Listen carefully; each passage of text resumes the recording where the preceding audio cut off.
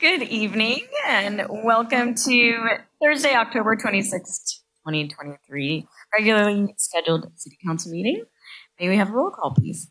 Councilmember Brooks? Here. Councilmember Clark? Here. Councilmember Peterson? Here. Vice Mayor Brown? Here. And Mayor Kaiser? Here. Would you all join in the Pledge of Allegiance? I pledge allegiance to the flag of the United States of America and to the republic for which it stands, one nation, under God, indivisible, with liberty and justice for all.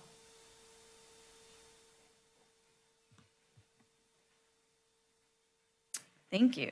Are there any additions or deletions this evening? Staff has no changes to tonight's agenda. Great. It'll take us to item 3. Do we have any presentations tonight? Oh, so sorry. No presentations this evening. So we'll have a report on closed session, please. Good evening. We had a closed session on the item on the agenda, and direction was given to staff. Great, thank you. And additional materials this evening? 4 emails were received relating to item 9A. Those have been uploaded to the agenda packet online and printed and provided to the City Council. Great, thank you. Item 6 is oral communications by members of the public. This can be done on any of the consent items or anything that is not agendized this evening. We will be strict on our 3-minute limit, so just keep that in mind. Good evening. My name is Karen Hanna. I would like to, first of all, I have 3 things to talk about. I'd like to thank Public Works for the safety bollard bike racks that were installed on Capitola Avenue this week after 2 incidents of impaired drivers driving up and crashing on the sidewalk there.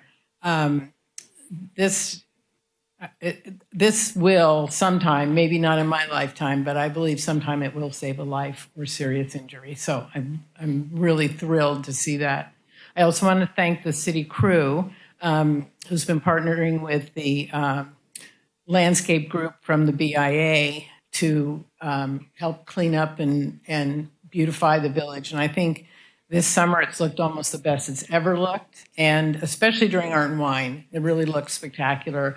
They really have been, I know they're super, super busy, and they really have been doing an awesome job helping with that landscaping improvement. And I also want to thank the City Council for paying for the sidewalk cleaning, which is really essential. And the BIA has picked up a few of the extra cleanings, and I think it made a huge difference because after those festivals and things, it's pretty disgusting. So thank you very much for that, and we hope that you will keep considering that in your budget. And then for everybody listening, there's a group of residents and business owners who get together on the first Saturday of every month at 9 a.m. at the Esplanade Park.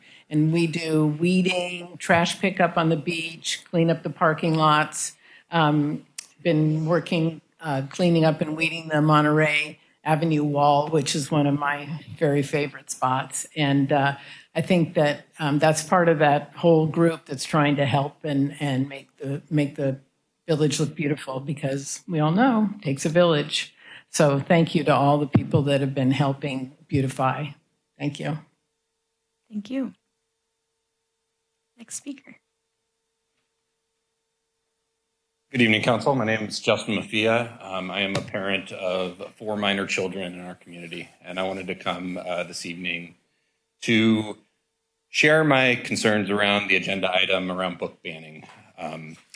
My 4 kids, minors, can't walk into the Cinelux and go to a rated R movie. My 4 kids can't walk into an adult bookstore and buy content. The term book banning is so dishonest, and I am asking that this council, that you consider what this means when you are making a generalized statement to a very, very complex issue. And to be clear, I'm not here supporting the banning of books. I am here supporting keeping sexually explicit content away from our minor children And the idea that this body wants to openly protect that in our public libraries is a little bit out of control for me. In the resolution that you guys will be voting on in the consent agenda later, it specifically references a book by the title Genderqueer. And I don't know if this body is familiar with some of the content. It is written in comic book style. It is targeted at children. And I wanted to read a passage to you all so you can understand the graphic nature of this. And I apologize to the community, but this has come before this body, and this needs to be said. From page 166, I got a new strap-on today. I can't wait to put it on you.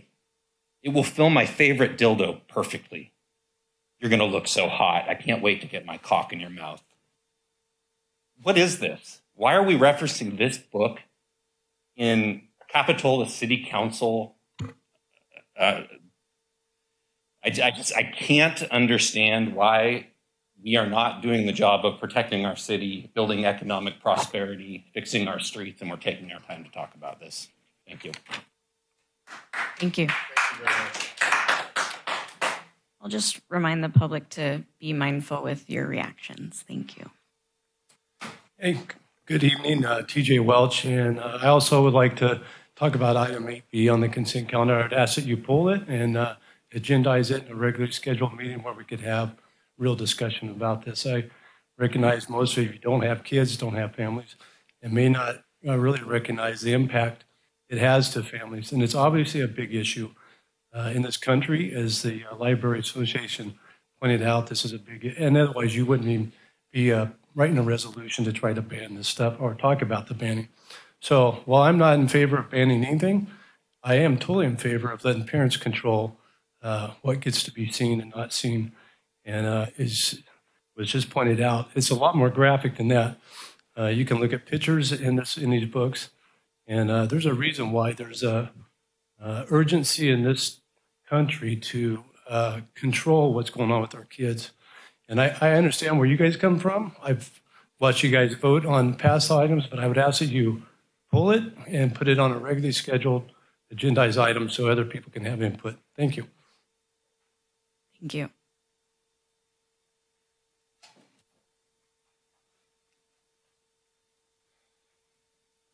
Yeah, good evening. My name is James Ewing Whitman.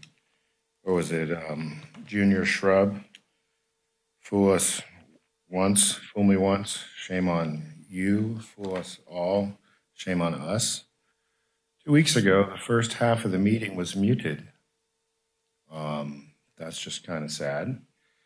About the book banning, I was there at that meeting for supposed to last 2 hours. It didn't last 2 hours. I took almost 5 pages of notes before they asked for questions.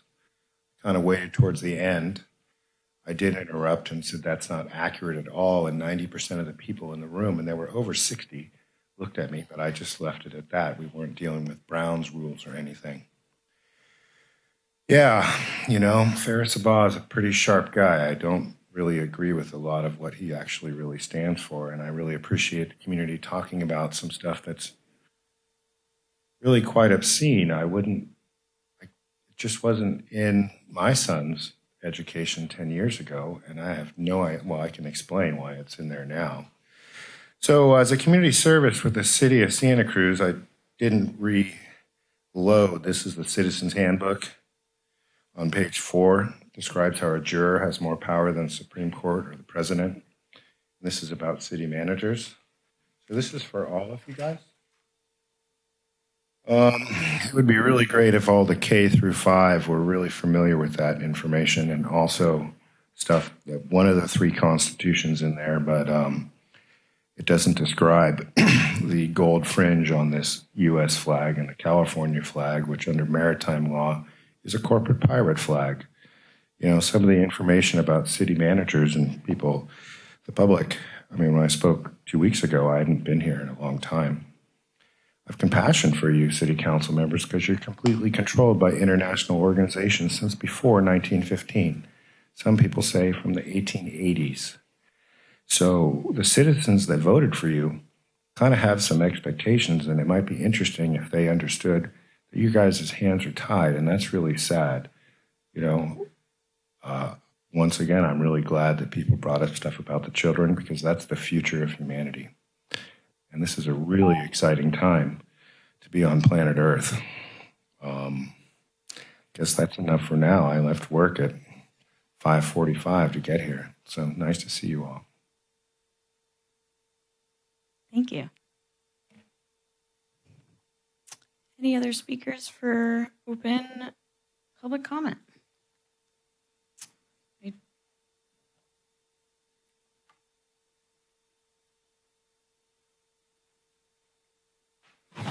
Hi, my name is Goran Klepic. I play almost every day at J Street Park basketball. There's a problem that we have at J Street Park. It's graffiti art. I don't call it graffiti, but it's more like gang-affiliated stuff that is going on in a men's bathroom. I don't check the women's bathroom because I'm not allowed to use it as a man by law. What I'm saying is here, when somebody discovers something like that and reports that to the police, I don't know who is responsible for that, the public works or the police department, to deal with that. I worked as a security guard in Switzerland for a long time, and we had to deal with that a lot of times with that. So I caution you to be more careful about how to deal with those issues in Capitola, because it could get out of hand. Thank you very much for listening. God bless you all. Thank you. Any other members in-house? I don't see any more. Do we have anybody online? We do, Mayor. The first speaker will be Ben Vernazza. Ben, when you are unmuted, you will have 3 minutes to speak. Can you hear me? Yes. Hello, can you hear me? Yes. Okay. You have a presentation. I'm not going to talk about the whole thing, but I want to talk about segment 9, which is not on the agenda, which myself in particular, but others consider to be unsafe and dangerous, the ultimate trail that's in 9. Now, the reason why is in the first paragraph. Caltrans, the master plan talks about segment 9, 10, and 11 as being 12 feet wide. Caltrans, however, explains that Class 1 bikeways must have 2-foot shoulders, 3 feet where feasible, setbacks within objects like fences, posts, and walls, and are not considered part of the traveled way. Excuse me, sir. This is actually an item that's on the agenda this evening. It's item 9A. This public comment is open for things on the consent or not agendized. But 9 is not on. 10 and 11 are on. I'm talking about 9. I want you to hear me out. It doesn't take long. You've got the information. Now, segment 9 of the trail. Okay, I misunderstood you. Okay. So let me tell you why I've got other information in there. I've had a conversation with a non-voting public servant, and and they say, well, no, this is 12 feet wide. It's not 8 feet wide, but it is 8 feet wide. That's the traveled way by the Caltrans. So that sort of got under my a little bit. And finally, I said to him, look, when he said to me, it's a political problem. And I said, no, it's a safety problem.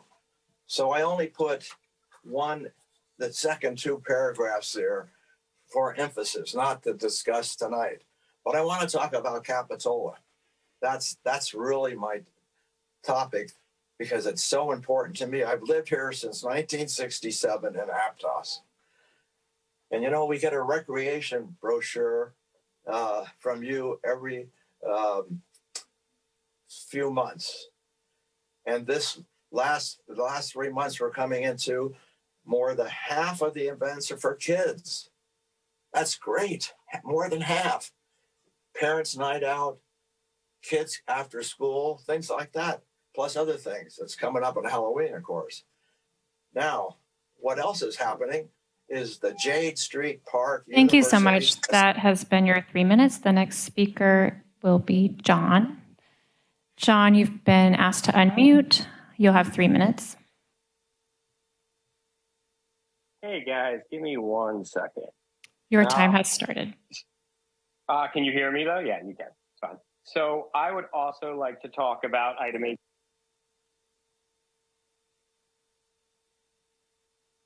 think you might have cut out.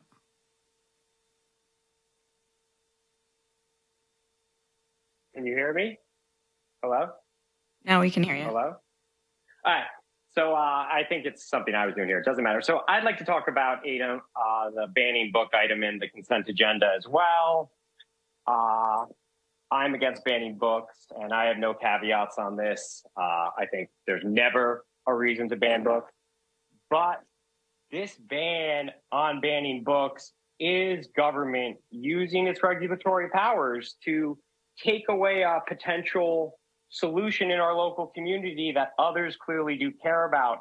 So I agree with the other speakers who say we should put this on the general agenda. This needs to be publicly discussed. And if you do pass this ban, we need to hear your reasons for it. So that's what I have to say about that. And then what Karen said, also 100%, guys, we need to put more bollards everywhere in town. Our lower village is a arterial commuter transport corridor at this point, and that is just bad design. Put the bollards everywhere for safety at minimum.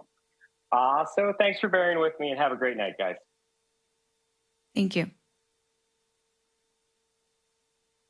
The next speaker will be Mary. Mary, you've been allowed to speak. You'll have 3 minutes. Hi, yeah, can you guys hear me? Yes. Wonderful. So I wanted to just, I was going to talk general comment, but I also wanted to talk about banning books. Yeah, I'm against that. I think that there are no exceptions to the First Amendment, and I think that other than what legally are exceptions, but I think the government should never take any kind of step in restricting books or speech or really expression of anything. And I think that's good. Even books we don't like or speech we don't like can be countered with more speech, right? The other thing I wanted to talk about, and this is general comment, is California Penal Code 286.5. I think the city could write an ordinance or something to expand that. It says every person who has sex with an animal is guilty of a misdemeanor.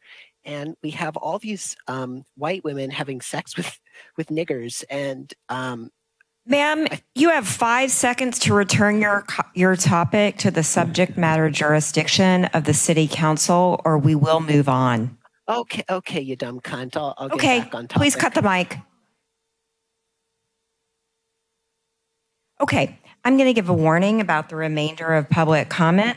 This is a limited public forum, which means that there are rules for the type of comment that is permitted.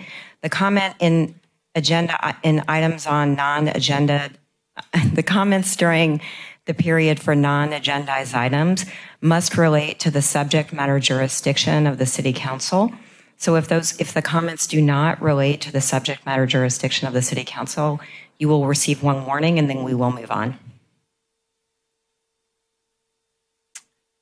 The next speaker, Jack, you've been allowed to speak. You'll have 3 minutes. Well, I would just say that when white we take our faggot country, many of the faggots will be... Okay, you have 5 seconds to relate your comment to the subject matter jurisdiction of Capitola. I am speaking. Cut the mic, please. There are no other speakers with their hands raised, Mayor. All right. Well, we can take this to staff and city council comments. Staff has no comments this evening.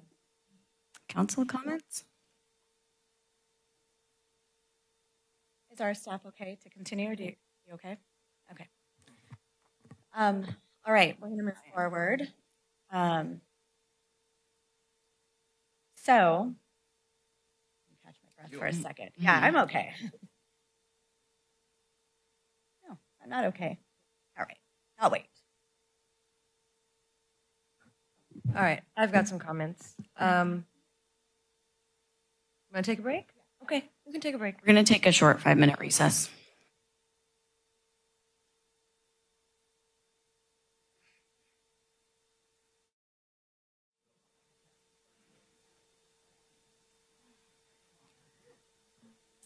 All right. Welcome back, everybody. We will continue with council comments. All right. I'm going to talk about this Saturday's inclusive Adaptive Family Fall Festival happening that I'm so excited about. Treasure Cove at Jade Street Park, playground design reveal, and I invite all of you to please attend our October 28th event from 2 to 4. There will be arts, crafts, books, and games. Costumes are welcome. Bring your families, bring your kids, bring your friends. Thank you.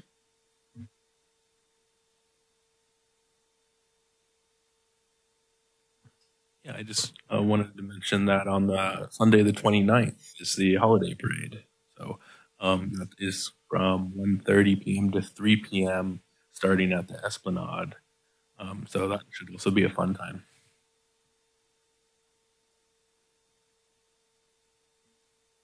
I have a few updates. Yesterday, I was joined by the vice mayor and city manager and some of our staff with our assemblywoman, Dawn Addis, and we were presented with a $1 million check to start the renovations on our community center. Nikki, our director, took us for a tour, so it was pretty eye-opening even for me. I pass by that building all the time, and I know we've been discussing it in many lengths about the needs, but it was really good to see it firsthand and have the assemblywoman here with us as well. So I'm really excited to get that project going. I know it's a huge improvement for all walks of life.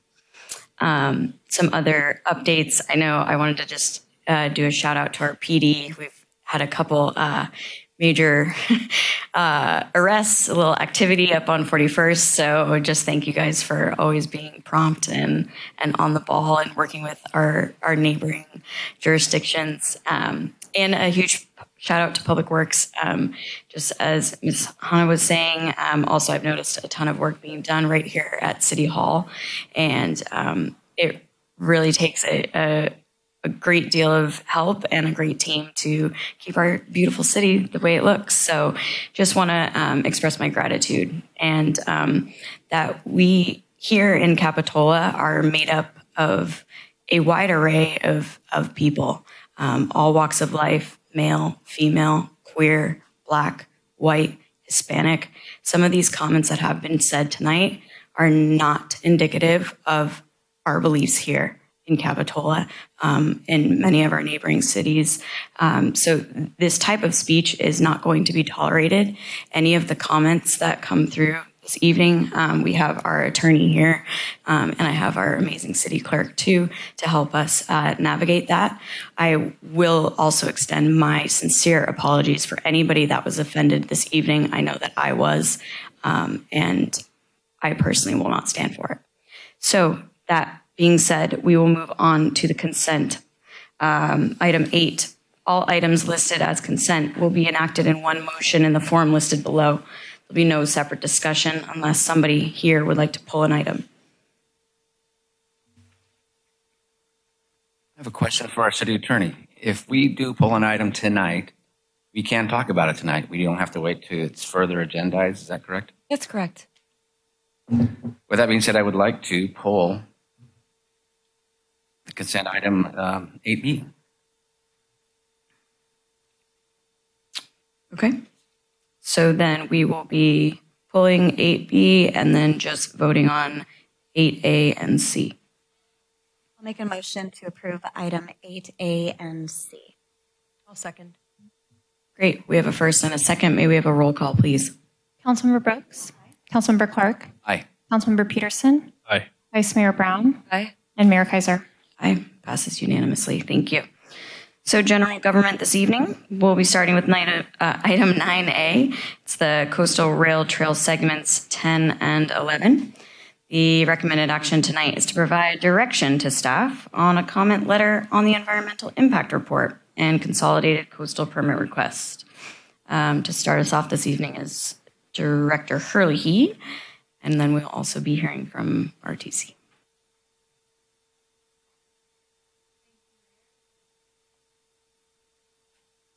Thank you, Mayor, and good evening, Council. Tonight before you, we have an update on the Coastal Rail Trail segments 10 and 11. Next slide. So just an overview of how this evening is going to go. We'll have a presentation by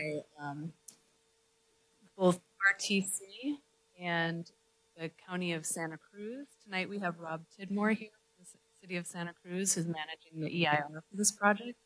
We also have Grace Blakeslee with us this evening from the RTC. So first we'll have their presentation. After that, I'll give a presentation on what the goal is for the city within the EIR.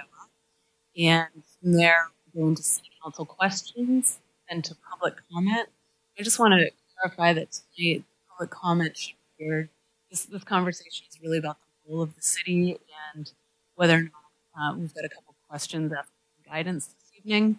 Any public comment made tonight will not be submitted to the county towards the EIR. Those comments have to go directly to the county, and I'll have a slide at the end of my slides of how you can comment on the EIR.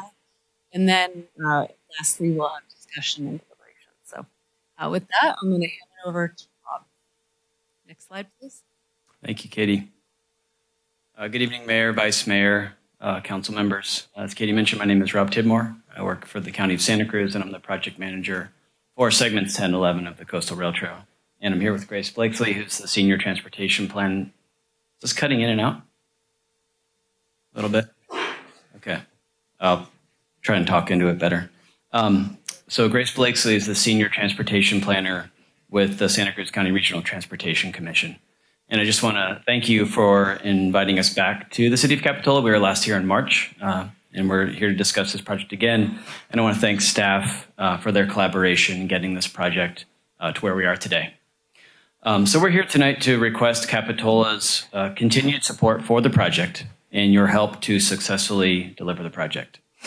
The County of Santa Cruz is the lead agency for segments 10 and 11, and the project team has been working with the RTC and your staff over the last 24 months to develop the design and the environmental documents. Preliminary design is complete, and as Katie mentioned, the draft EIR is now circulating for public review. And as she mentioned, we're not taking comments on the draft EIR tonight. And then I'll pass this over to Grace to give an overview of the MVSST master plan. Good evening, council members. So for some of you, maybe you're really familiar with the Monterey Bay Sanctuary Scenic Trail, but it may be new for some, so I'm just going to provide a really brief background and overview. So the Monterey Bay Sanctuary Scenic Trail is a pedestrian and bicycle trail that extends around the entire length of the Monterey Bay. It encompasses both Santa Cruz and Monterey counties and traverses the city of Capitola. The Santa Cruz County Regional Transportation Commission led the development of a trail master plan to identify a trail network in Santa Cruz County that would serve the goals of active transportation facilities and foster appreciation for the Monterey Bay.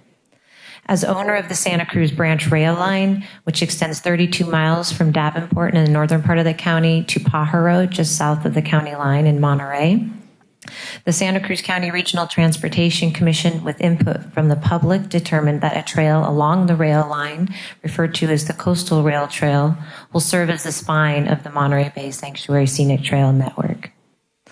The Trail Master Plan was adopted by the Regional Transportation Commission in 2014 and was also adopted by the City of Capitola in 2015 and adopted by the other jurisdictions through which the trail traverses around that same time period.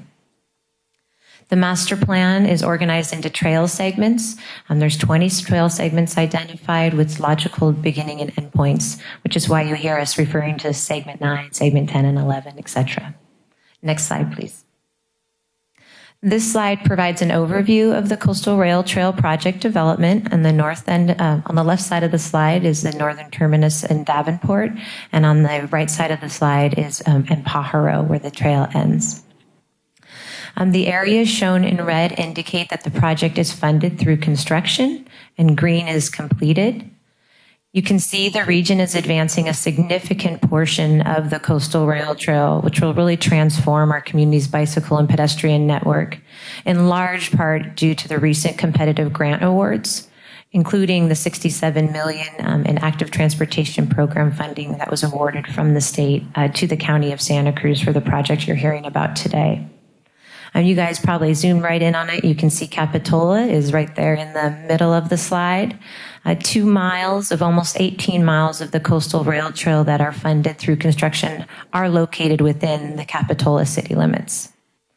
One of the main reasons we've been so successful in moving these projects forward is all the interagency collaboration that's occurred on this project for over a decade. As you can tell, when you look at our county and how this bike path traverses some of the most densely populated areas of our county, that these projects are transformative. But they are also complex, they are also expensive, and involve dozens of agencies, reviews, and approvals. So the partnerships that we have with the RTC, the County of Santa Cruz, City of Capitola, are really critical in making progress and getting these projects to the end point. I wanted to talk just briefly about the area south of Capitola or south of Aptos, segments 13 through 20, which is shown in kind of a pink color, and then also what's shown as segment 11B in Capitola. So right now, we just are kicking off a project to engage with the community to develop these segments that are shown in pink that have not advanced into pre-construction. We are doing so as part of the Regional Transportation Commission's Zero Emission Rail and Trail project. And so I ask you to stay tuned as you'll be seeing lots of information coming out about the development of those segments, including the Capitola Trestle here in the next coming months. I'm going to hand it back over to Rob to talk about the project description and design. Next slide, please. All right, now I'm going to move to a focused overview of the segment 1011 project. This is a map showing segment 10 in green, which starts at 17th Avenue and goes to 47th Avenue. The Capitola city limits are overlaid on the image in dark gray for reference. Segment 11, shown in purple, starts at 47th Avenue. Next slide. And passes through New Brighton State Beach before ending at State Park Drive. Next slide. Now, I just want to take a few minutes to talk about the project benefits to Capitola residents. Grace mentioned this already, but with this project, you'd be getting 2 miles of dedicated, separated from traffic, multi-use bicycle and pedestrian trail, which, as she mentioned, connects directly to 18 miles of additional trail, which is scheduled to come online by 2029, which means that someone living in the city could get on their bike or walk from their house or on their trail all the way up to Davenport and all the way down to Aptos, which is a very exciting thing to contemplate very soon. The trail is also centrally located. It's within 1 mile of all of your residents and within half a mile of 90% of them. That means that 90% of people living in Capitola will be a 10-minute walk away from the trail. So it's really transformative for the city in general. The trail is going to provide car-free access to important destinations, one of which was mentioned tonight, Jade Street Park and the upcoming all-inclusive playground, the 41st Avenue Commercial Corridor, and New Brighton State Beach. And people will be able to get there without driving and then trying to find a parking space when they get there. It provides sidewalk gap closures on Park Avenue and provides a parallel route for the non-existent sidewalks on Cliff Drive and McGregor. And it improves free coastal access without requiring people to get into their cars. And all of this comes with no construction cost to the city of Capitola. But perhaps most importantly, the trail and all the other rail trail segments will contribute to a mode shift to walking and biking and a reduction in the amount of driving, helping our region meet very important greenhouse gas reduction goals. Next slide, please. Now zooming out to include the entire project, 26,000 people, when you look at the entirety of segments 1011, live within a 10-minute walk of the trail, and there are 46,000 people within 1 mile of this project. Next slide, please. The full project includes 4.2 miles of trail and runs the entire length of the city of Capitola from roughly 38th Avenue out to New Brighton State Beach. Next slide, please. And it provides connections between low-income areas of the city. Next slide. Affordable housing. Next slide. And a whole host of community-serving amenities, including 10 schools, 2 community centers, 18 parks and beaches, Simpkin Swim Center, where I work, 4 libraries, and multiple senior facilities and commercial centers in the immediate vicinity, not to mention all the other great destinations along the way, like the boardwalk in downtown Santa Cruz. And just as an aside, I took these slides directly from our successful ATP grant application, and the project was deemed so beneficial and so transformative on a statewide level that the California Transportation Commission awarded it the largest ATP grant in state history. Okay, next slide, please. All right, now into the details. So the project is pursuing a phased approach to trail development. And under the phased approach, there are 2 different ways in which the rail corridor could be developed with the trail, the ultimate trail and the interim trail, both of which are included in the draft DIR as part of the proposed project and therefore analyzed in an equal level of detail in the EIR. The first way is shown on the screen in front of you, which is the ultimate trail, and it involves building the trail next to the rail line. As Grace mentioned, this is consistent with the MBSST master plan, and this will be the focus of my design presentation tonight, since this is the configuration in which we applied for the ATP grant. But it's important to note that the County Board of Supervisors have not yet made a decision on which configuration to pursue, and will not do so until March of next year when the final EIR is certified. So with the ultimate configuration, the existing rail line is preserved, and the trail is built next to the tracks, maintaining the required offset distance from center line of tracks. In this configuration, this trail is generally 12 feet wide, but is reduced in some areas due to constraints and widened in others where there's additional room. Fencing is required on the side of the trail next to the tracks, which you can see in the center of the screen, and on the far side of the trail where grade changes make it necessary for safety, like you can see on the right side of the screen there. Under this configuration, the project would include 4.2 miles of trail, would involve new bicycle and pedestrian bridges, and as Grace mentioned, the half-mile section across the Soquel Creek and Capitola Trestle would be part of a larger, later project phase. Next slide, please. So the second way in which the corridor could be developed is to implement an optional first phase as part of the project, where the existing railroad tracks are removed and an interim trail is built on the rail line. This approach would require rail banking of the corridor in order to be able to remove the railroad tracks. Under this scenario, the trail is generally 16 feet wide, but is reduced to 12 feet in several areas due to constraints. Fencing is not required with this option, except where grade changes make it necessary. This option would result in 4.7 miles of trail because of the additional half mile associated with the Capitola Trestle, and would convert existing rail bridges to bicycle and pedestrian bridges. If the rail line were later reactivated, the optional first phase would be followed by future phases where the interim trail is removed, the railroad tracks are rebuilt, and a new trail is built next to the rail line in the ultimate trail configuration. And I will not be going into detail on the interim trail designs during this presentation, but I'd be happy to answer any questions that you have at the end of the presentation. Next slide, please. So since we presented a detailed design review to you all back in March, I'm going to walk through an abbreviated version of that same design. So in segment 10 in green, the trail is on the inland side of the tracks. In this area, it ranges from 11 to 14 feet wide, and the trail switches to the coastal side of the tracks at 47th Avenue. The project also includes 1.5 miles of relocated railroad track from 17th to just past 47th Avenue, and there are retaining walls on the inland side to hold up the existing slopes. And in my next few slides, I'll be focusing on 3 key areas: 41st Avenue, Jade Street Park, and the Cliff Drive parking lot and plaza.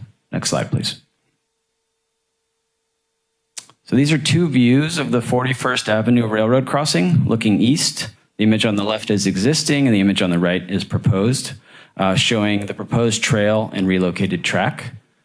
Bulb outs have been added on both sides of 41st Avenue to shorten the crossing distance and improve the visibility of trail users. As with all the crossings, green cross bike pavement, it's basically a combination of a bike lane and a crosswalk.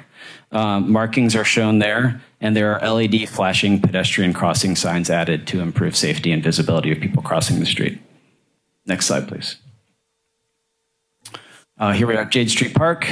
Again, 2 views, left is existing, right is proposed. We're looking west. So there's no fencing on the park side, which is intentional, is to provide maximum permeability between the trail and the park. And this is a very important community asset. The existing redwood trees that are on the park side will all be retained. And then at the bottom of the image, the trail, you can see the trail switching from the inland to the coastal side at 47th. The project is also adding a bulb out at the southeast corner of 47th. Which will help slow turning cars and improve safety.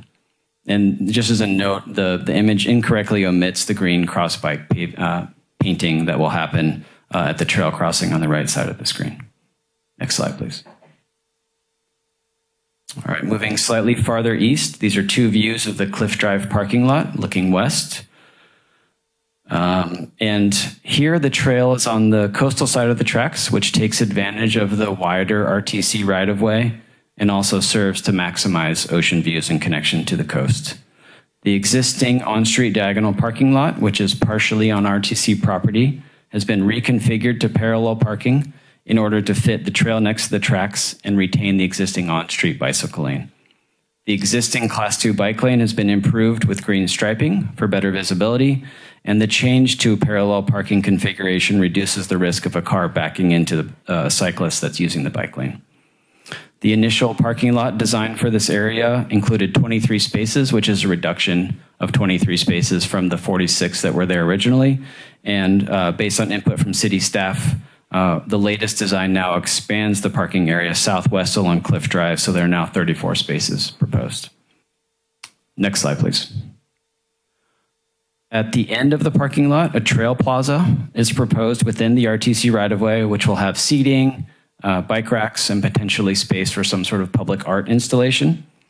The project also includes a formalized rail crossing, an improved and widened concrete staircase up the hill that leads to Prospect Avenue and Opal Street to improve neighborhood connectivity. Just as a note, this crossing is subject to CPUC approval, but we think it has good chances of being approved due to the well-documented historic use in this area.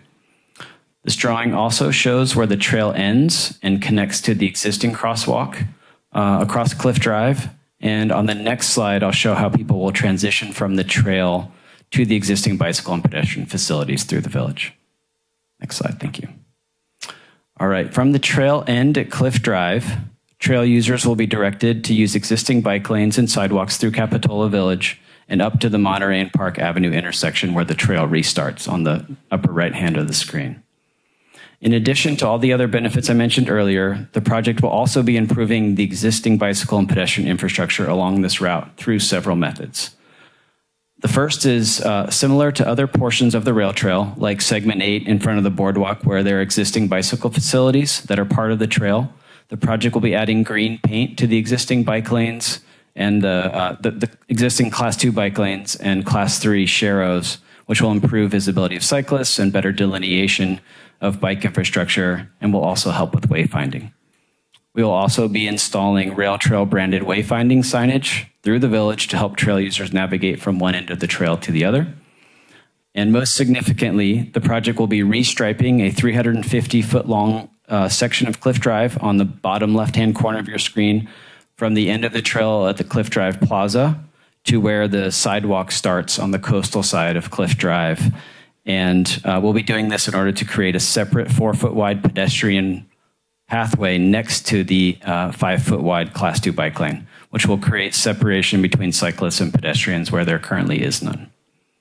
And finally, I'll just note that restaurants and other businesses in the village could potentially see a benefit from increased visitation as a result of trail users traveling through the village and stopping along their way. Next slide, please.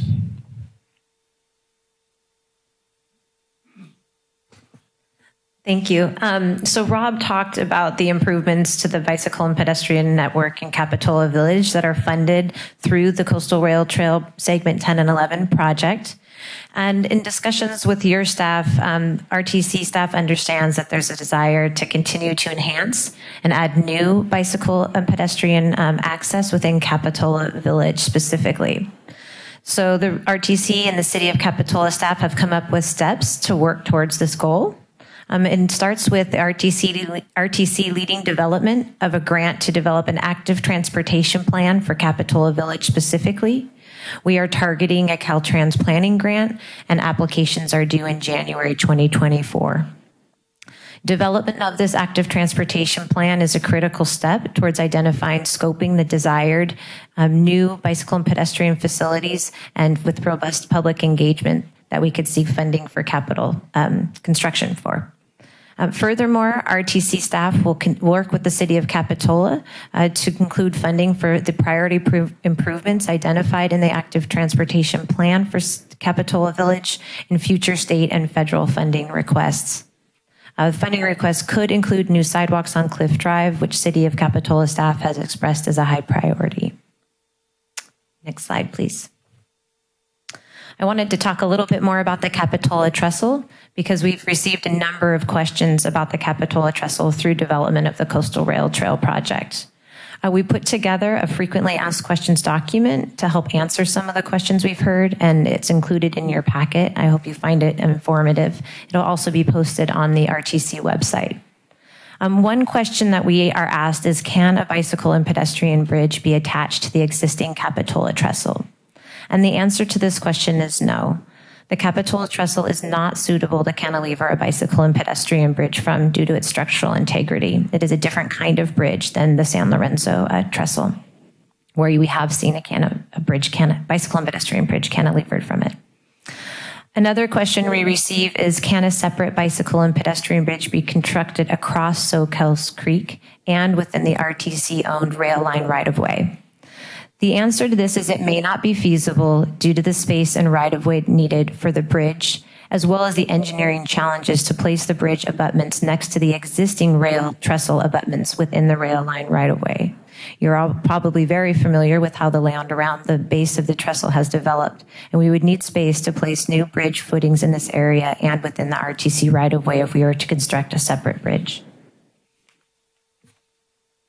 So due to these constraints, the current approach by RTC is to replace the existing trestle with a combined bike and pedestrian bridge over Soquel Creek as part of the Regional Transportation Commission's rail project that's currently underway.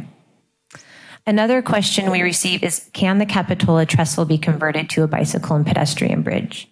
From a constructability perspective, it is possible to convert the Capitola Trestle from a rail bridge to a trail bridge if the bridge is rehabilitated. However, there are regulatory changes that would need to occur to be able to remove the tracks from the Capitola Trestle, and this would involve the process of rail banking, where the freight operator would need to file for direct abandonment with the Surface Transportation Board, or for RTC or another interested party to file for adverse abandonment. The Regional Transportation Commission has discussed rail banking extensively over the last few years, and at this time is not pursuing it. Next slide. Specific to the segment 10 and 11 Coastal Rail Trail project, the Capitola Trail conversion and trail on the Capitola Trestle was not included in the county's active transportation program grant application, and the scope was not included and therefore is not funded as part of the project you're hearing about today. However, repair and conversion of the trestle to support the multi-use trail is included as part of the interim trail configuration analyzed in the draft EIR, which would allow the project to be environmentally cleared should this option be pursued in the future. During discussions with your staff early on in development of this project, we heard that the city's preference is to have the trail on the trestle, and therefore the project team added the trestle conversion to part of the ultimate trail design as a design option in the environmental document. So again, that should this project be pursued in the future, it would already be environmentally cleared through this process. Should the Capitola Trestle be converted to a trail, the trail would continue past the Cliff Drive Plaza that Rob was explaining to you a few minutes ago and transition onto the alignment of the existing tracks, which would then be removed. The trestle would be repaired and converted to the trail use, and then the trail would transition back to the ultimate trail configuration on the coast side of the tracks just past Monterey Park intersection. So I know there's a lot of details there, and we're happy to answer questions at the end of the presentation, should there be some. I encourage you to take a look at the fact sheet. It is really helpful.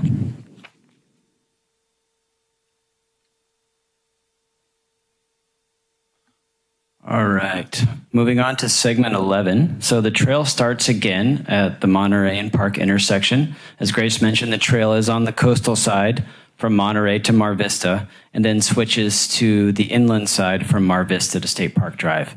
Again, here the trail is 12 feet wide, but it narrows to 10 feet at intersections for safety purposes to slow trail users. That's intentional. And then at some of the existing bridges where there's not room to, some of the new bridges where it's difficult to provide a sufficient width or a 12-foot wide width on those bridges. There are also several viaducts and a new trail bridge at the new Brighton access road overcrossing. And then there's retaining walls in many areas due to the steep slopes and existing grades. So here I'm going to focus on three key areas. The Monterey to Grove section, the portion of the trail from Grove to Coronado, which includes the Coronado street ramp. So next slide, please. So Monterey Avenue to Grove Lane. The steep topography and abundant trees between Monterey and Grove make this one of the more challenging portions of the project. So the design team explored three different options in conjunction with the city of Capitola to determine which alignment had the least environmental impacts. Trail on the inland side of the tracks, trail on the coastal side of the tracks, and then a trail along Park Avenue. The trail on the coastal side of the tracks requires the least number of tree removals and has the least impacts. However, as you can see on the image in front of you, the steep topography necessitates the use of retaining walls to hold up the slope. The original design, shown on the left, utilized a single tall retaining wall, and the latest designs, shown conceptually on the right, utilize two smaller walls to raise the trail grade above the railroad grade, which reduces cost, avoids the need for underground anchors below adjacent properties, and just generally makes the walls less imposing to trail users. Next slide, please.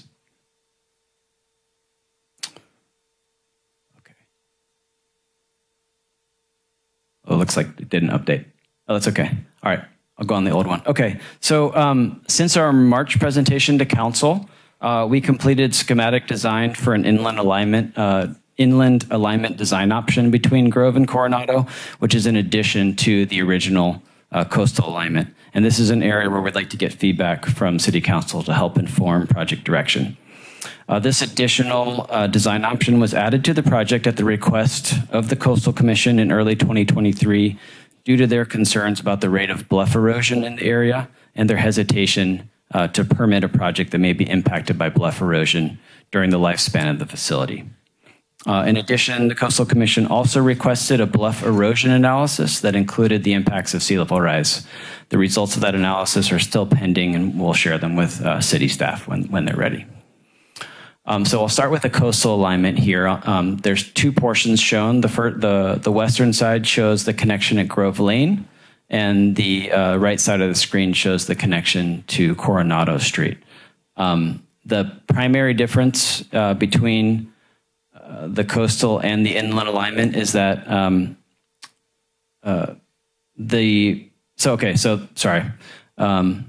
little thrown here because the slides are different. That's okay. All right. So on the coastal side, there's two access points to the trail, one at Grove Lane and one at Coronado. No access from Park Avenue to the trail in between those areas.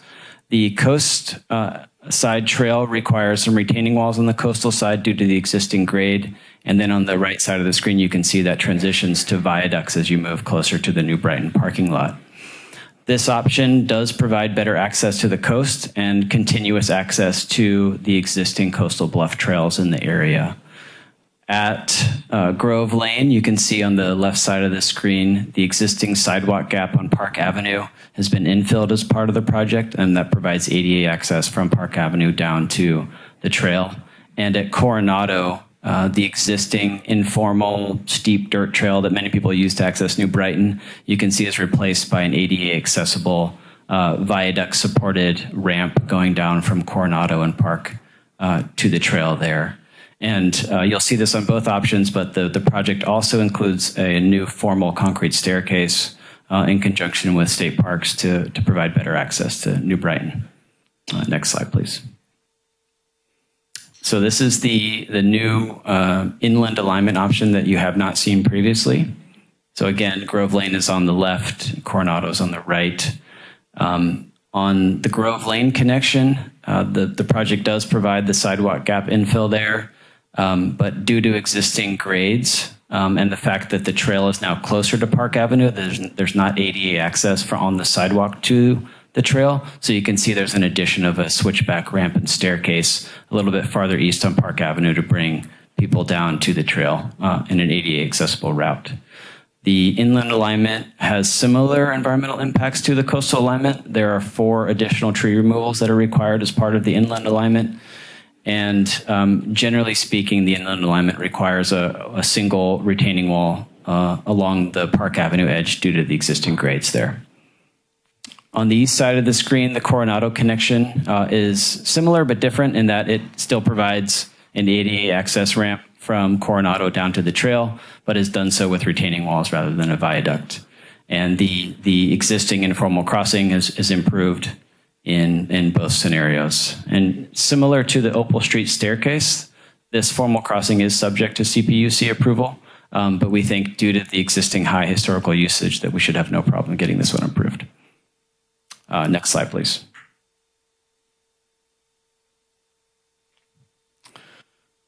All right, so I just want to go over some key public input to date. The project team has held numerous public engagement events over the last 24 months, including the earlier presentation to your council that I mentioned earlier. And an integral part of this project is the public input process. And we've had extensive coordination with your staff, working closely during design reviews and incorporating their comments into this project. I gave examples of some of those during the design overview.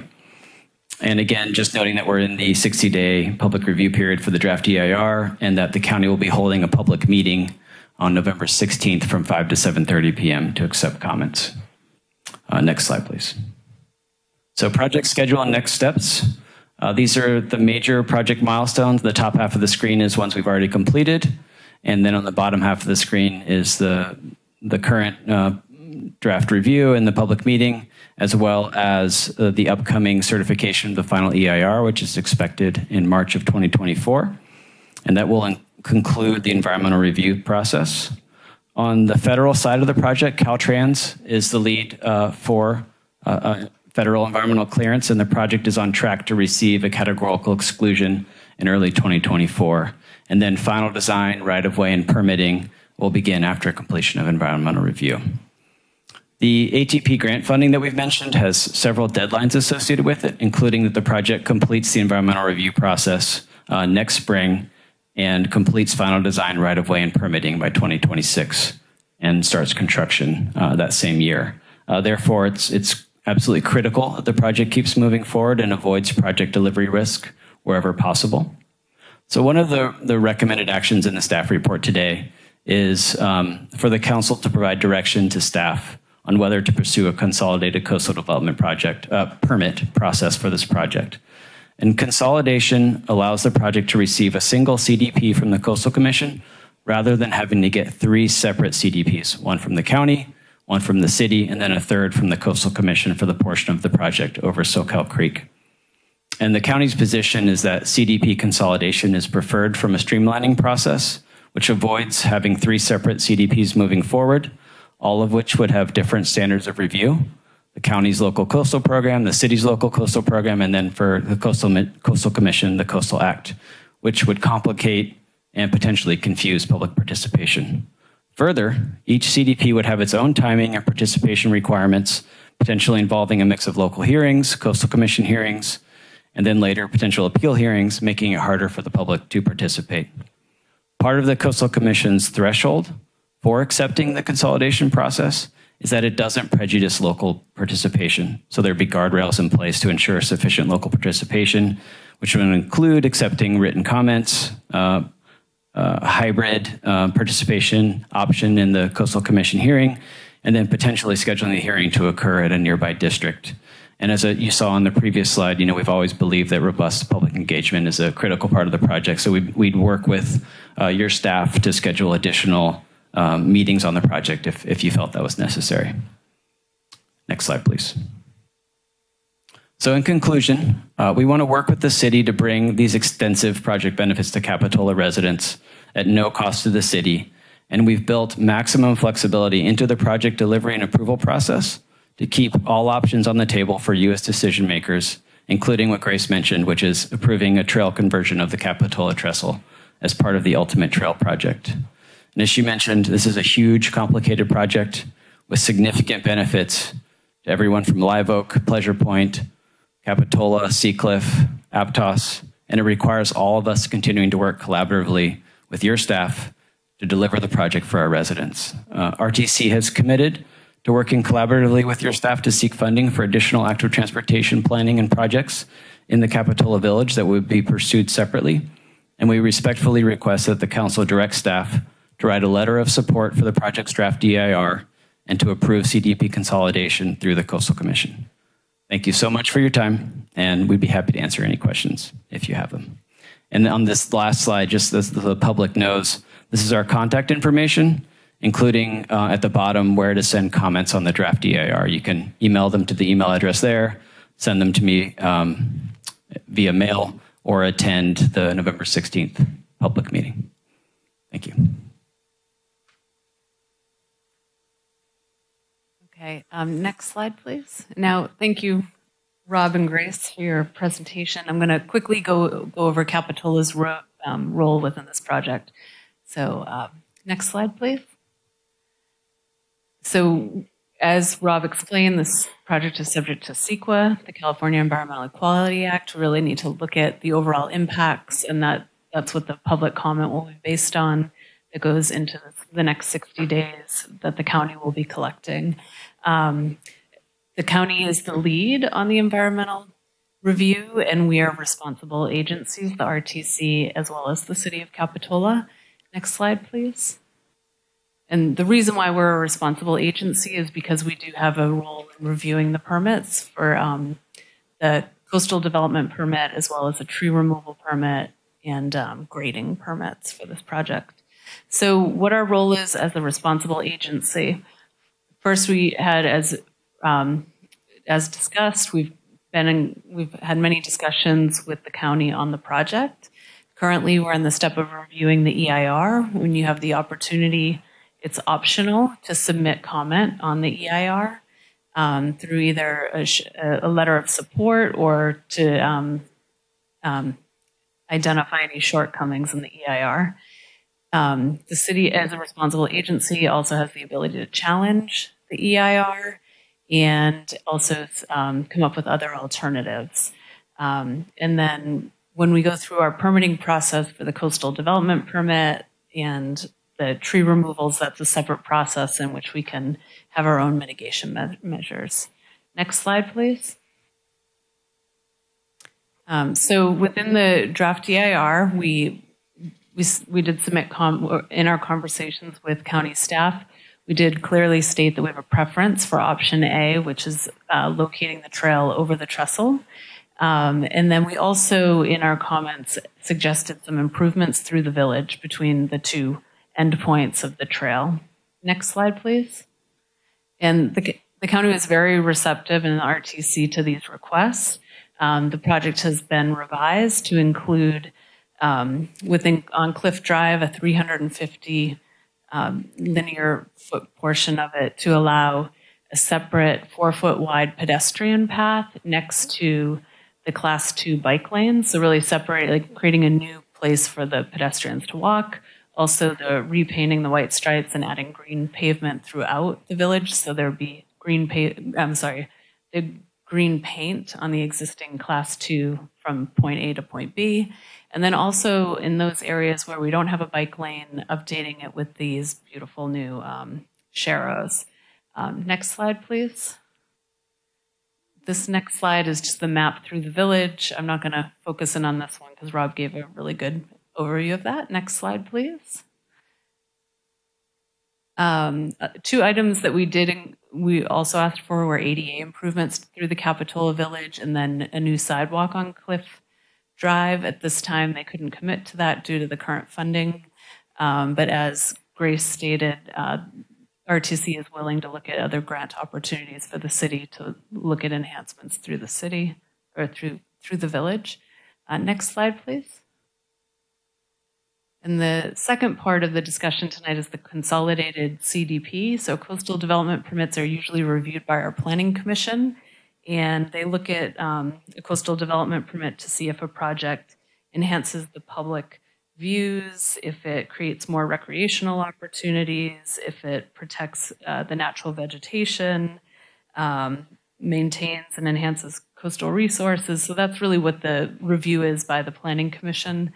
The county has requested that this be a consolidated CDP, so it wouldn't be reviewed by the Planning Commission. It would go directly to the Coastal Commission for review, and it would, instead of reviewing the criteria we have in our code, it would be reviewed against the Coastal Act. Next slide, please. So tonight we're seeking feedback on whether or not the City Council would like to submit a comment letter on the EIR, and then also if there is support for a consolidated CDP at this time. And next slide, please. So just to, I think Rob has hit this one pretty clear, but tonight we will not be taking the public comment and giving it to the county as part of the EIR. That's a separate process. Folks are welcome to email their comments to the email address on the slide or go to the November 16th meeting. So with that, that concludes our presentation this evening, and we are available for questions, and then after that we'll go to public comment. So. Thank you. Great job. Any questions from council? Okay. Questions first? Anybody? Okay. All right. Thank you so much for the presentation and for mentioning the future plans for the Capitola Trestle, because I think that that's something that a lot of people in Capitola have on their mind. And I'll try to word these questions as clearly as I possibly can for such kind of a complicated issue. And I'm afraid that I'm going to make it more confusing. So please stop me if at any point this sounds like I'm just speaking nonsense. So right now we're looking at these kind of interim and ultimate trail options.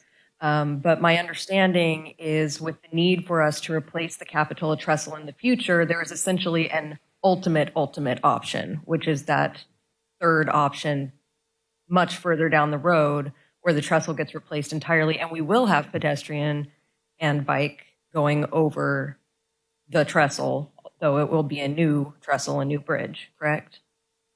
Okay. So at RTC, and for those who don't know, myself and Councilmember Peterson are on the RTC. We recently approved a project concept report for passenger rail service. And if I'm not mistaken, that report will be done around 2027, or at least the contract goes to 2027? 2026. 2026, okay. And that's when we're going to find out more details about the replacement of the bridge? Yes. Okay. And then I also understand there's going to be a whole new EIR for that, right? For the replacement of the trestle. When will we expect that to come? That would follow the project concept report. So pending funding, it would begin in 2026 and be completed in 2028. Okay. So by 2020, and so we're expecting to see construction of this, what we're now referring to as ultimate trail through the village in 26. So we would have essentially 2 years of people bike and pedestrian coming through the village before we would get the final EIR for replacement of the trestle.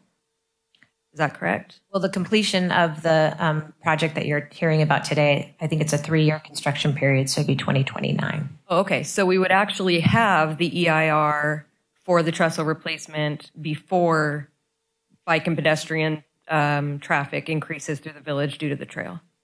Yes. I mean, pending funding availability. We do not have the EIR for the passenger rail project fully funded, but we are seeking funding to complete that package. Okay. I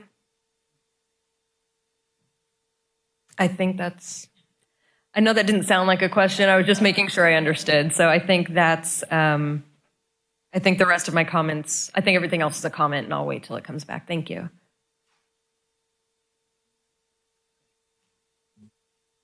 I have a question. I'm curious about the consolidated coastal development permit, and do we know like what specific differences there would be if we approve that compared to our code, compared to the Coastal Act? I think like, are they very similar, or are there some key differences that you could highlight? I believe the findings are quite similar because, there's 8 findings within our zoning code, and they're really about access to recreation and coastal opportunities and protecting the environment, which is a lot of the same language that is in the Coastal Act. So I can't say for sure how much duplication, but the goals are there of maintaining access and recreational opportunities. I think one of the newer items that we included in our code was more affordable access. So for lower income to, at less cost of recreation support for that. I'm not sure if that's in the original Coastal Act, but. Thank you. Yep. Any other questions? Okay, we will go out to public comment for this item. Anybody in house? Okay. There you go. How many people are wishing to speak on this item this evening? Okay, we're fine. All right, making sure the mic works. Good evening, council and staff. Thank you to the staff for putting up signs at the rail endpoints, noting the agenda item tonight, and drafting a comprehensive staff report for reading ahead of this meeting. It was really helpful and well written. I was particularly interested in learning more about Measure L and the concept of a continuous pathway to keep the Monterey Bay Sanctuary Scenic Trail within the rail corridor and not allow a detour around the trestle. I'm not rooted in the Greenway debate. As a matter of fact, we were a house divided on Measure D, with one of us voting for and one of us voting against, because we clearly see both sides of the opportunity. I also now see the challenge of honoring the responsible agency role to uphold Measure L when the authority over the use of the trestle is with the lead agency or county and RTC who owns the rail corridor, and seemingly excluded trestle repair costs in the raising and distributing of a funds effort to date. I heard tonight that there'll be some continuing funding efforts, but I also heard that the RTC is not pursuing rail banking and that it was not part of the ATP grant scope for funding. So there's some inconsistencies in what I'm hearing there about the goal. Like the city, I support the preference for design option A with the trail located on the trestle. The EIR did respond to city comments on improving bike lanes and striping, but it did not respond to comments from the city regarding surface street improvements, including the sidewalks on Cliff Drive. Which brings me to my second point. At the October 12th City Council meeting, we learned a lot about the Cliff Drive Resiliency Project. And I'm here tonight. My name is Leslie Nielsen. I'm representing the group of 4 property owners on the ocean side of Cliff Drive who have been informed, thank you for the transparency, that new and potentially widened sidewalks are a discussion point for the section of Cliff Drive that we all use for ingress, egress, and parking now. To the extent widening is a consideration, several parking spots would be lost. A wider sidewalk for a very short stretch of Cliff Drive in front of 4 residences before the sidewalk abuts buildings does not improve safety on Cliff Drive. Diverting non-motorized traffic off a trail expected to be widely used will add a lot of pedestrian, bike, etc. traffic, and we know the motorized traffic on that stretch shows no signs of slowing down. The garage and carport access to the homes on Cliff Drive, of which 3 of the 4 are short-term vacation rentals, would be lessened and likely increase the risk of collision. Until we can study the safety of this suggestion, I would like to see it stay decoupled from the EIR being commented on related to the rail trail project and instead be included in discussions for the Cliff Drive Resiliency Project. Creating an unsafe major city access street corridor is not the answer to avoid funding the common sense solution to promote the rail corridor, safe access with a rail banked or replacement trestle complex. To the extent tonight's topic or project requires approval of a CDP, giving you the choice. Thank you. That's consolidated or other, I would go with other. Let's go in front of the Planning Commission, please. Thank you. Thank you.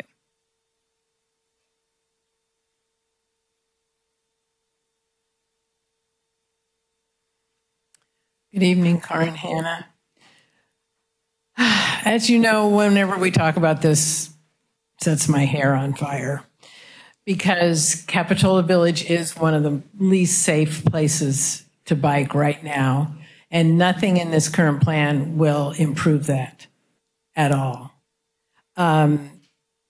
Yes, painting green on the, it's a slight improvement. And the area where most of the green painting is going to take place, which is down cliff, is not the part that's most dangerous. The dangerous part in Capitola is Monterey Avenue. Going up it because it's steep, cyclists will lose balance, stop, have to walk. We've got 19 docking stations full of rental bikes coming. So all those people will be trying to ride through Capitola Village. And then coming down Monterey, there's nothing. I mean, there's nothing. There's a narrow sidewalk, and then you're in with all the traffic. So this does nothing to help that. And I also worry that the active transportation plan is going to be something like, oh, well, let's get rid of all the parking and put in bike lanes, which I don't think is going to be acceptable either. So we really have a dilemma here. So I would sort of like to echo what Leslie said, and what she didn't really get to finish was, I know that the consolidated CDP process claims to have plenty of individual public input, but I know the people of Capitola will come to hear the Planning Commission, and they will talk to the Planning Commission. And if it's sort of taken away from that, and I know that the Coastal Commission can just ride roughshod over everybody. I've been to their meetings, and it's nothing, they won't hear us like the Planning Commission will hear us. So I'm asking that you, at a minimum, separate the process, because people in Capitola love that trestle. They want to know what's going on with it, as indicated by the vote. Basically, I'm asking that you don't accept segment 11 at all until segment B is decided, and that's going to be many years down the line. Yes, it'll delay everything, but things aren't going to improve in the village as far as bike safety anyway. So why not just wait and have something that might actually allow people to do what they're claiming it's doing, which is to be able to ride from one end of the county to the other, car-free, car safe. It's not going to happen. You're still being forced off the trail into the traffic. Thank you. Thank you. 3 minutes. Thank you.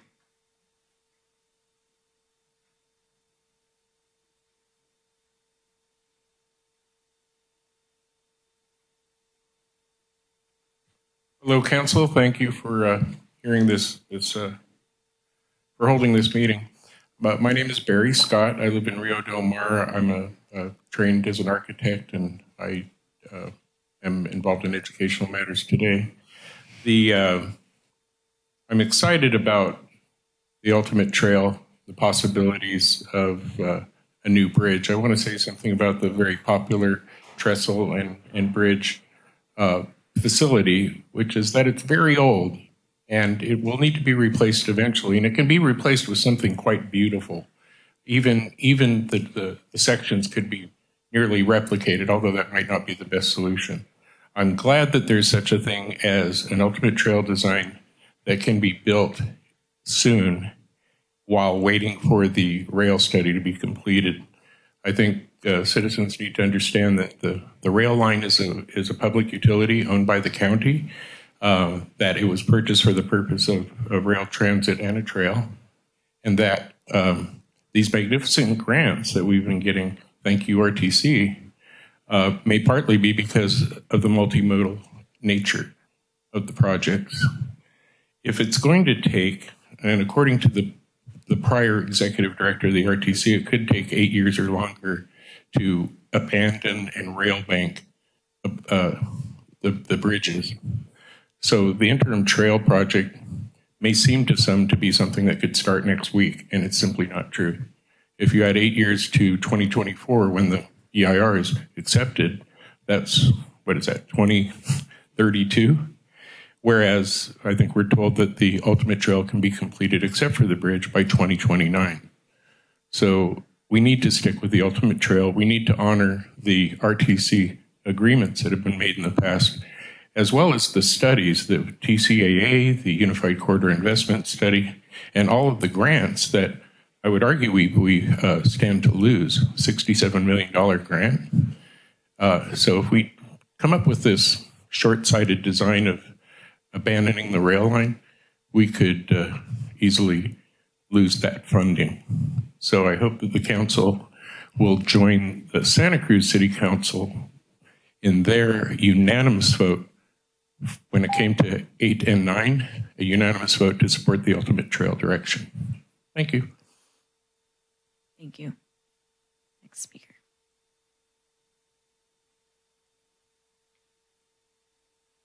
Good evening, Mayor Kaiser and council members. My name is Matt Farrell, and I'm here today speaking on behalf of the Board of Friends of Rail and Trail. We want to thank City of Capitola staff and county staff, Rob Tidmore, and the other staff at Parks and Recreation at the county, and also Grace Blakesley from Regional Transportation Commission.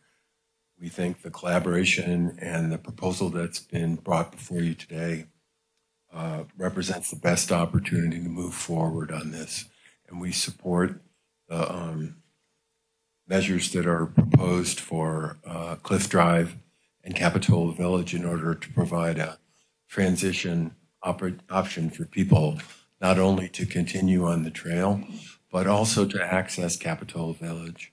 I ride my bicycle to Capitola Village because my wife gets her haircut in the village, and we like to, and this Friday I'll be going there to have a glass of wine with her and her hairdresser after, and having improved bicycle access to the village will benefit me and a number of other residents in the county and in the village, and we really support those improvements.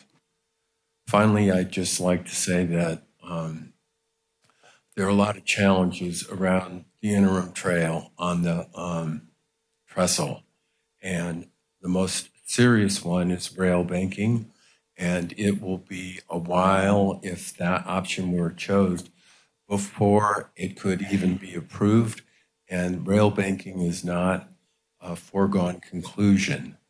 There are interests that are concerned about rail banking, and we would prefer having a solution that maintains the option that voters supported in the defeat of Measure D, which was to maintain the option for rail and for trail on the corridor.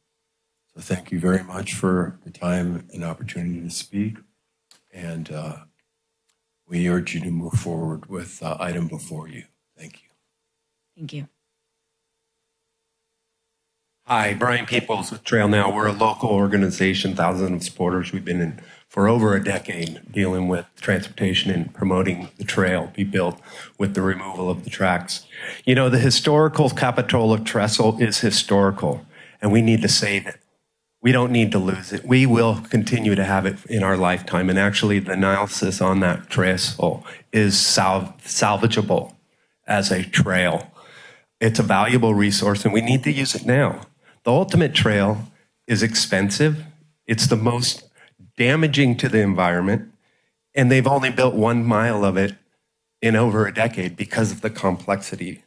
Even Guy Preston, who's now basically quitting the RTC after 3.5 years, knew this, and that's why he recommended rail banking over years ago, because he knows that's the fastest way, the most cost-effective way, most environmentally friendly way to build the trail. He recommended it, Guy Preston, and he's leaving our organization. The legal challenges that will come about with the property owners, it's already happening. We know that the RTC doesn't fully understand their legal. We've seen the deeds. They're suing. There's lawsuits. So going with the ultimate trail will continue to delay it. He also knows that the Coastal Commission will never approve a trail or a train that's 20 feet from the ocean. Sea level rising requirements will never allow it. Even with this elevated trestle trail that you're going to build that's 14 feet high, that you heard you don't have access points to, the Coastal Commission will deny it because of those access points. There's a bunch of holes in your plan, in this ultimate plan, and that's why we've only built 1 mile of it in a decade. Some people don't know this, but federal guidelines for having a fast-moving train next to a trail, you need a 25-foot separation. That's just one of the many barriers that are could prevent us from having a train. And do we really want 60 trains a day driving over through Capitola Trust Village? We don't need to destroy our Capitola trestle. We need to use it now. We need to open that corridor, and we need to be realistic in how we build our trail and be proud of a trail. We don't want a 12-foot trail that costs twice as much as widening Highway 1. It's actually more than that. You're building a 12-foot trail that costs twice as much as widening Run. Let's save the Capitola trestle. Let's save it and use it today as a valuable transportation resource. You all can start the momentum. We've been dealing with this for over 2 decades. Thank you. Thank you. Thank you. Next speaker. Hi there. My name is Tina Andrietta, and I want to thank you for pointing out that we have 18 miles of the Coastal Rail Trail that's being built now. And in a short time, we have the full funding. Thank you for your hard work.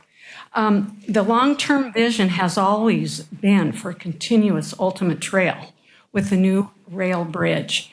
And as the gentleman, Mr. Barry Scott, mentioned, that the design of the Capitola trestle could definitely keep keep the beauty of it, keep the rail line, and have a maybe similar to what the downtown have a cantilevered trail next to the coastal, next to the Capitola bridge when that gets built. My point being that the ultimate trail has been consistent from day one. We've got funding through the state of California. The ultimate trail was unanimously voted by not just Capitola voters, but the whole county, almost by 74% in the last election. The interim trail went down in flames. So I'm asking you to continue with going forward with supporting the ultimate trail and all the hard work you folks have been doing. Thank you. Thank you. Next speaker.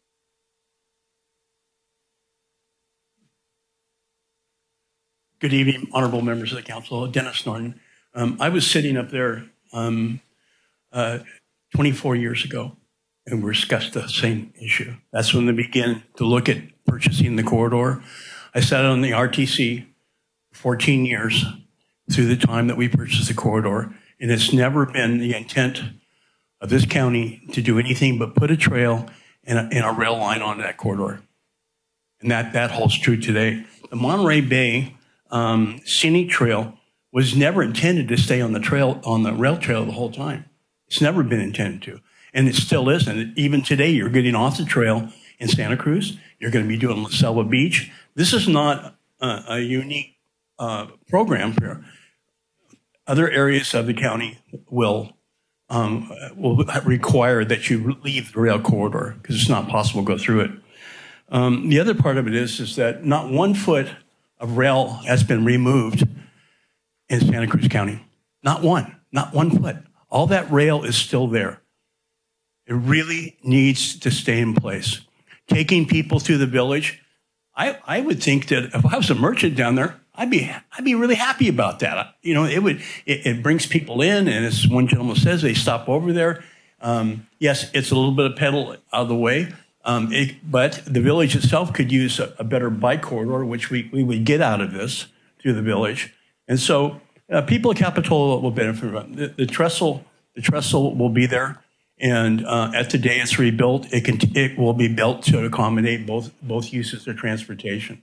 I urge you to keep the plan of keeping people going through the village and stay off of the trestle now.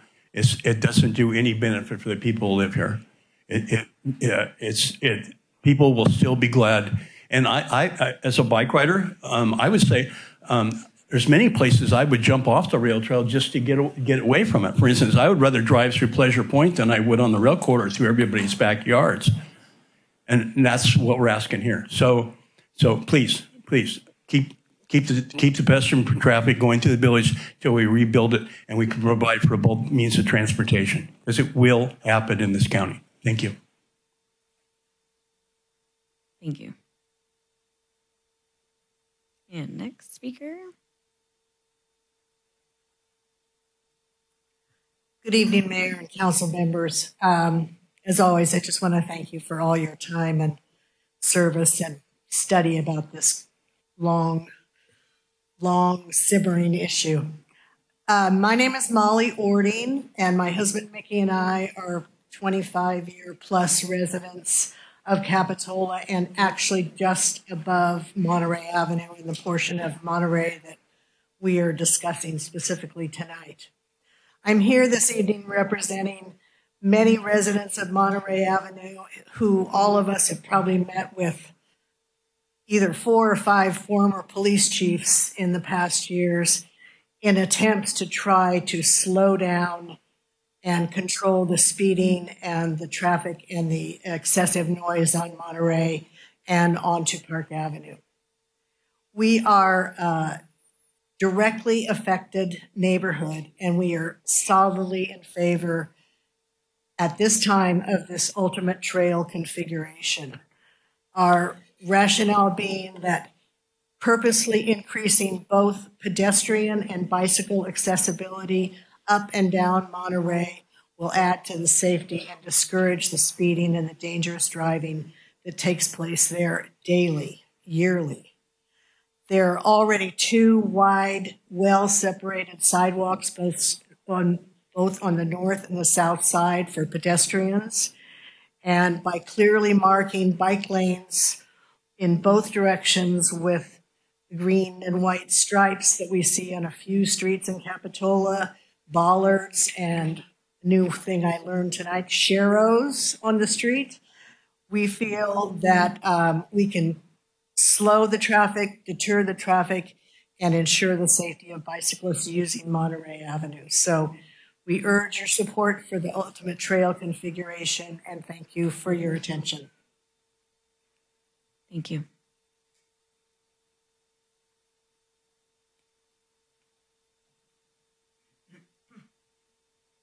Good evening. My name is Rosemary Sorka, and I work with Roaring Camp Railroads. Roaring Camp Railroads doesn't have the intention of running the passenger rail on the rail here, neither freight nor passenger. That will be somebody else that will do that. But we do have some expertise regarding rail banking. And in order to rail bank, there must be a filing of abandonment on the line. The only people who can file for abandonment are the RTC itself, or with the cooperation of the operators and any operators on the line, which would include the regular operator, Progressive, or Big Trees, which does freight on the line. And that's not going to happen, not within anyone's expectations, because it's extremely important that we keep the line available. So if there's not going to be a filing of abandonment, and therefore there's not going to be rail banking, Therefore, there cannot be an interim trail. I would be happy to talk to anybody in more detail about rail banking, which we all mostly learned about under Measure D. But I think it's extremely important to make that very simple point. An interim trail cannot happen without a filing of abandonment, and there will be no such filing. Thank you. Thank you. Is there anybody else in-house that wishes to speak? Seeing none, we will take it online. Madam Mayor? Yes.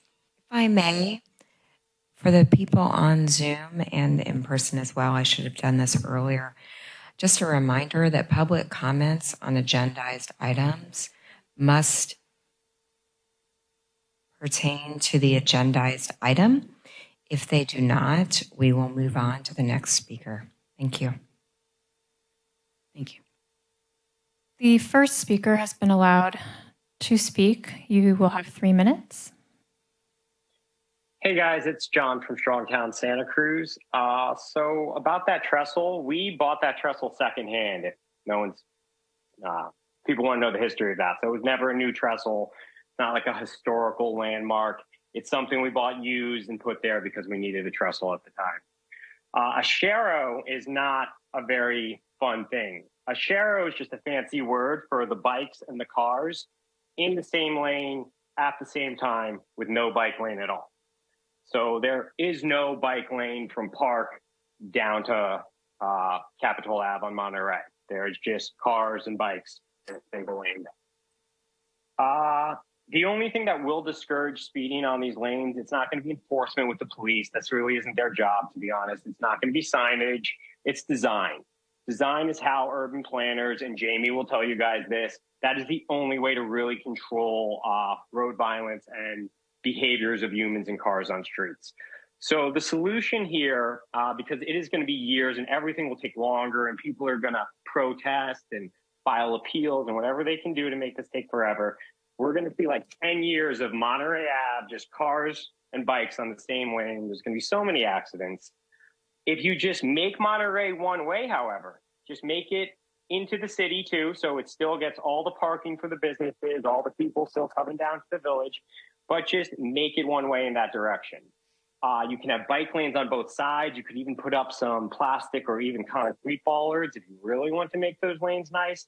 And then this trestle issue just goes away because we have a safe bike lane through the most dangerous part of the village that will maintain us until we figure it all out. So that is my suggestion. Yeah. Have a great night, guys. Thank you. Thank you.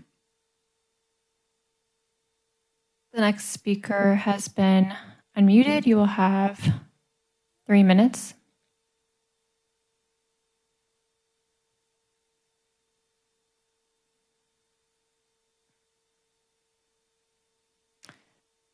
We've asked you to unmute yourself. Can you hear me? Yes. I'm Paula Bradley, a Capitola resident and a cyclist. I urge the council to support the proposed bicycle and pedestrian improvements for a safer route through Capitola and proceed with the approved ultimate rail trail plan without delay. Despite what the Greenway people say, an interim trail and rail banking is a dead end. Rail banking will result in years of legal issues and delays. Property owners with a rail easement may be eligible to apply for federal compensation. That means taxpayer dollars if the rail is removed and therefore there's no purpose for the easement. The best way forward for a multi-use trail is to proceed with bicycle and pedestrian improvements until the trestle is analyzed and eventually funded. We need to preserve the future option of zero emission public transit on the rail corridor for the city and county residents and visitors. Thank you. Thank you. Next speaker. The next speaker has been allowed to unmute themselves. They'll have 3 minutes. Hello, can you hear me? Yes. Yes, hi. My name is Johanna Lighthill. Thank you for considering comments tonight. I'm a county resident. My comments relate mainly to safety issues on the ultimate trail proposed next to the tracks. It's my hope that the City Council will share and address concerns and provide comments to the EIR. The trail is described as mostly 12 feet wide, and this is a bit misleading. Tonight, we heard that segment 10 ranges from 11 to 14 feet wide. However, Caltrans considers a 12-foot wide, Caltrans considers a 12-foot wide trail as 8 feet because required shoulders and setbacks are required from the fence posts on either side of the trail.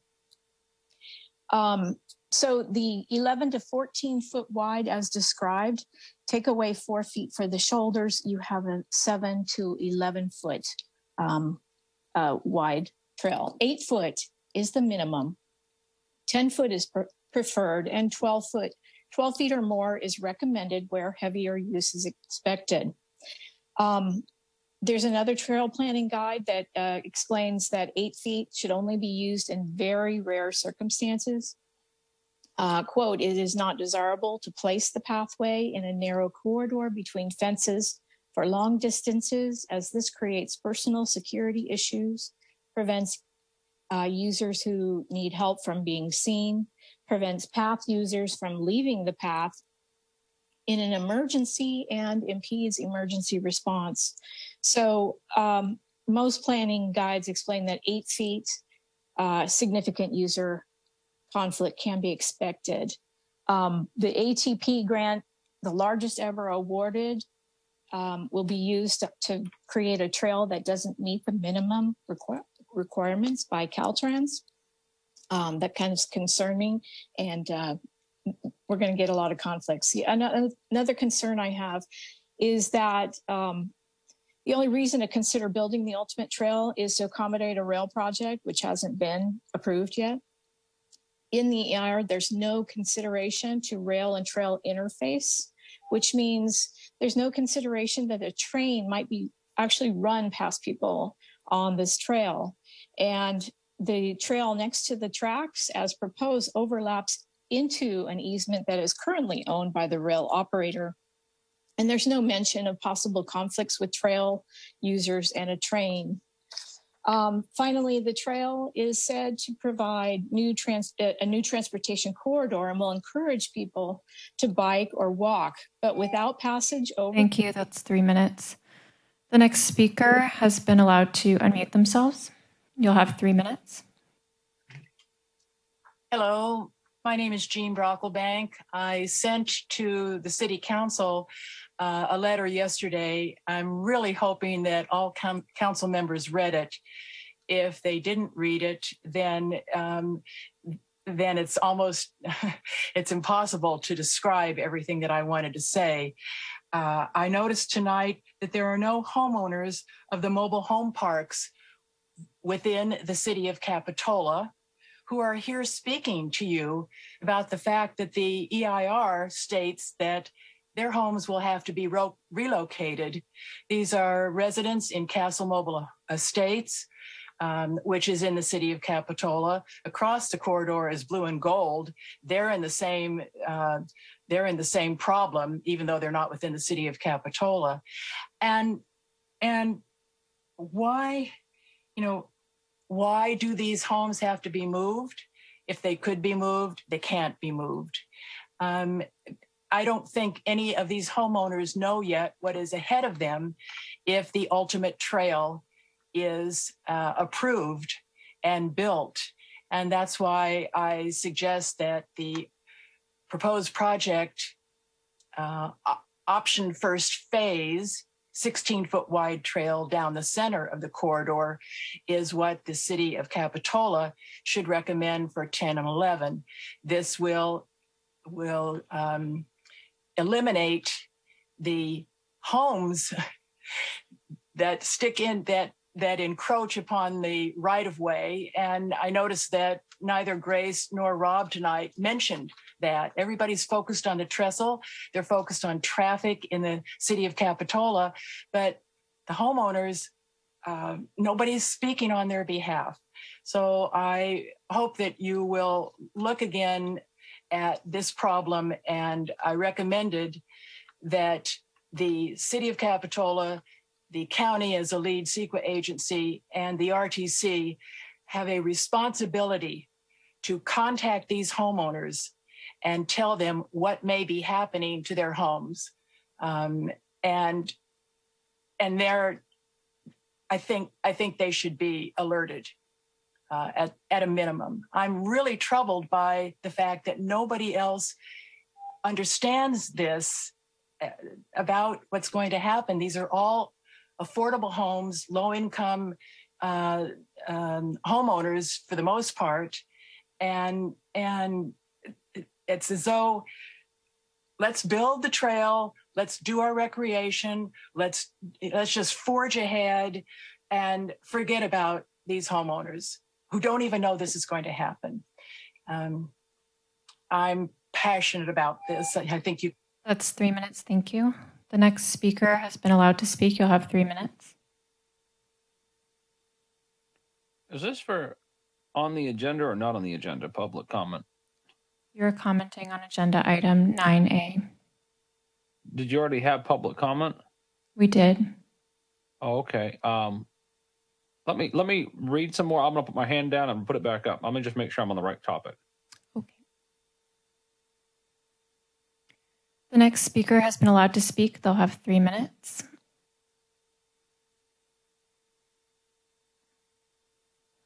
Fuck niggers and fuck Jews. Cut the mic, please. And fuck you too, cunt clerk.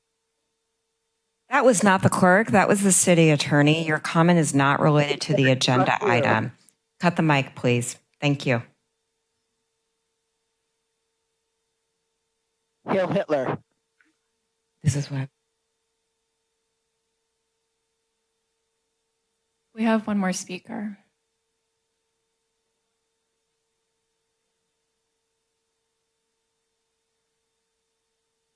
I'll defer that to the city attorney if you guys want to cut the Zoom.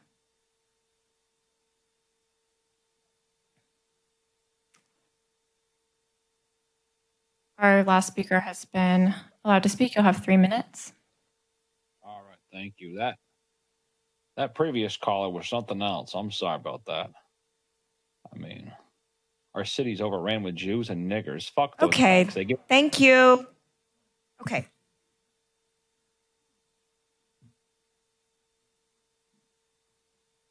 Should we take a few minutes? So, yeah, why don't we take a little bathroom break and we're going to discuss the Zoom possibilities for the rest of the evening.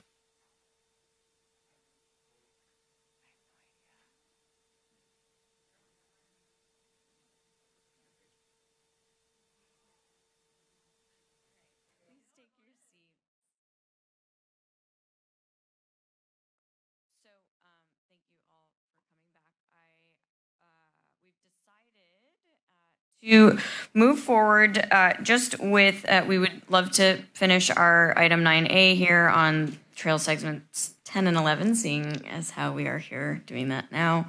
I know that we also have a large group here that is interested in item 9B, so I want to honor that. And I do have to preface that with an apology in the fact that we need to continue using Zoom for that item 9B, which does run us the risk of being put through what we just went through.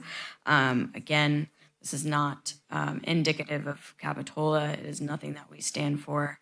It's really, really sad that there are people in this world that will show up behind a computer screen and not in person and try and state things that are completely horrific. So that being said, the rest of the items, 9C, 9D, and then the item that was pulled earlier this evening, 8B, will be continued to the next meeting. So we will come back right now to council deliberation about item 9A. And that's where we are. Mayor, there were still speakers on Zoom. Do you wish to continue public comment? Okay. Yeah, that was closed. So, yeah, no, thank you. So, council.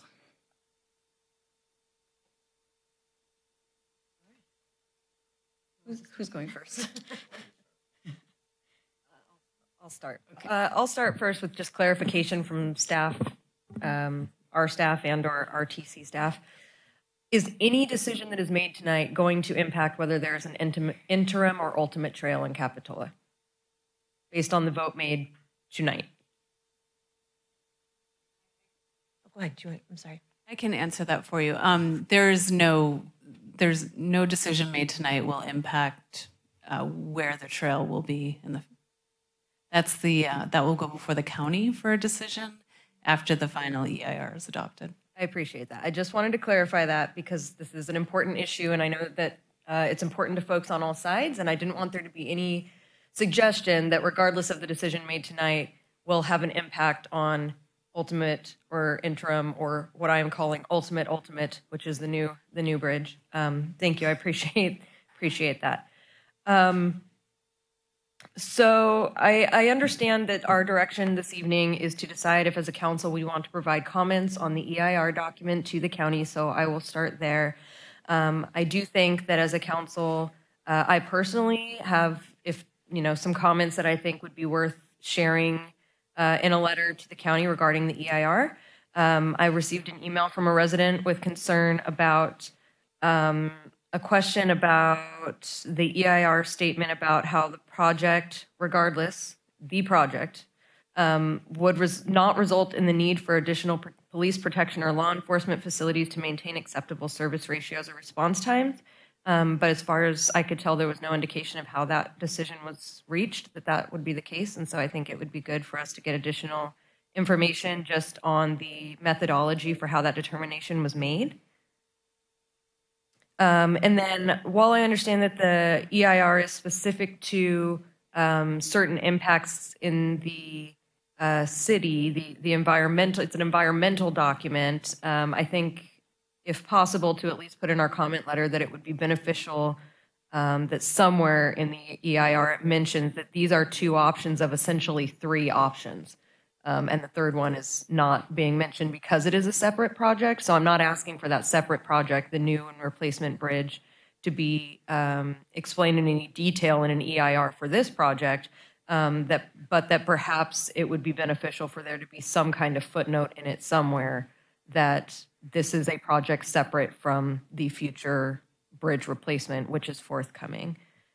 I'll stop there for now and wait to hear from my colleagues. Thank you.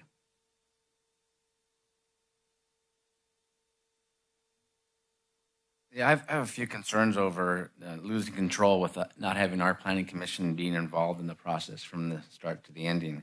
I don't know if we can hybrid that somewhere to where we get information if it goes through the coastal commission and not through our planning commission. Losing control after hearing some of our residents is kind of frightening. So that's one comment I have. And the other being, we asked the county for a few things and they agreed to one, but left two out. And, building this project's really going to be a burden on Capitola. So hopefully we can get a little bit more assistance there. The other projects with the ADA and the sidewalks. That's my comment. I just have a follow-up question regarding the steps to Planning Commission. If either one of you can address that concern and, what future information will be going to Planning Commission post this evening's decision. Katie? Yep. So the Planning Commission will review the tree removal permit for this application. And we also, as the city, will be reviewing the permit for grading as well. And in regards to the items that we requested or the additional items that we did not get, in other words, can you tell me, and I think maybe either one of you can tell me what the grant process looks like and how likely it is that we would get those items.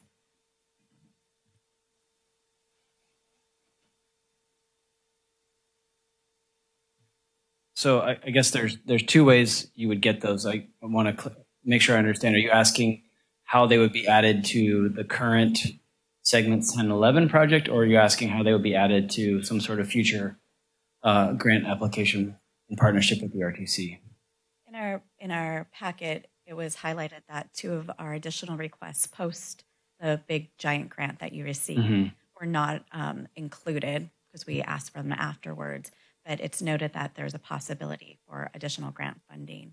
Can you tell me a little bit more about that funding?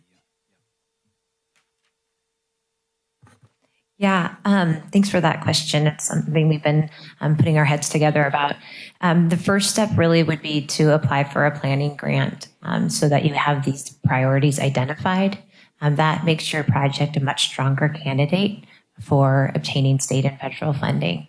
And then the one other piece that we didn't mention is that the portion of the Monterey Bay Scenic Sanctuary Trail that is identified through Capitola Village does make it eligible for Measure D funds, which the city of Capitola could request be used as a match to leverage state and federal funds. Your question about timing, well, this RTC just had a consolidated call for projects. I know the city of Capitola has submitted an application, but not for these particular improvements. The next time we would have a consolidated call for projects is typically 2 years out. So it would be a few years before you would be applying for capital improvements. I would say, though, that RTC is going to resubmit an application for funding for the trail segments for a federal funding source, and we are contemplating how we may be able to wrap some of these requests into that application, and that application is due in February. So we'll be working with your staff.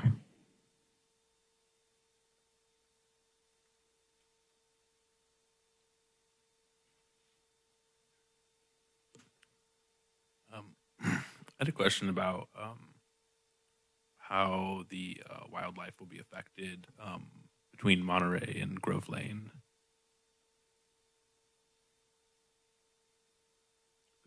Specifically with their ability to cross the trail, as I saw the big walls that you were talking about earlier.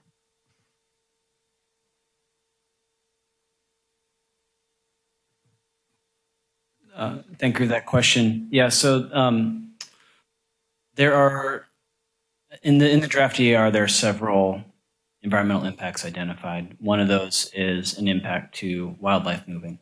As you noted, right now, the rail corridor is relatively unused, and so right now wildlife in the evenings take advantage of that and traverse along the rail line and potentially north-south across the rail line as well. So the project would result in an impact basically to wildlife movement, and that's one of the impacts that's identified in the EIR as a significant unavoidable impact. So even though we'll be creating, preserving, enhancing additional habitat for wildlife and sensitive habitat in the area to the best of our ability to mitigate the impacts that are result from the project, there will still be a significant unavoidable impact to wildlife movement in and along the corridor.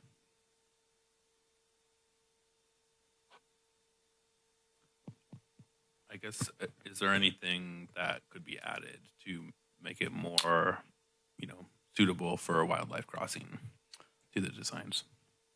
That's a good question. I'm not aware of anything, but I'll bring that back to the design team, and that's something we'll look at, in the draft EAR and see what the response may be and what sort of design solutions may be applicable for that. Off the top of my head, I'm not familiar with anything that could be done at a reasonable cost. Wildlife crossings, as you know, of infrastructure can be pretty expensive. Yeah, I'm just thinking that these walls just look very large and flat, and I think even if they were textured so that different types of animals could scale them, might help. Yeah, that's something we'll look into. Thank you. Thank you.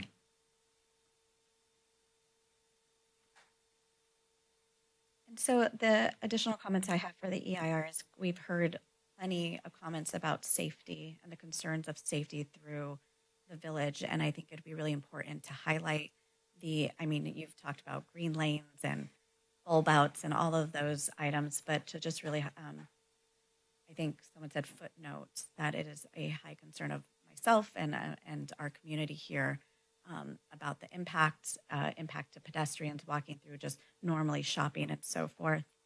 And then the other comment for EIR is about, now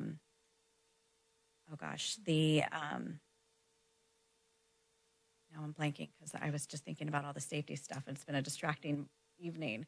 The Net Planning Commission, I'll think of it in a second if you guys have more comments. Sorry. Yeah, thank you. Just timeline-wise, so this EIR is circulating through December, right? And so when would you need to know if the consolidated development permit is approved by this body?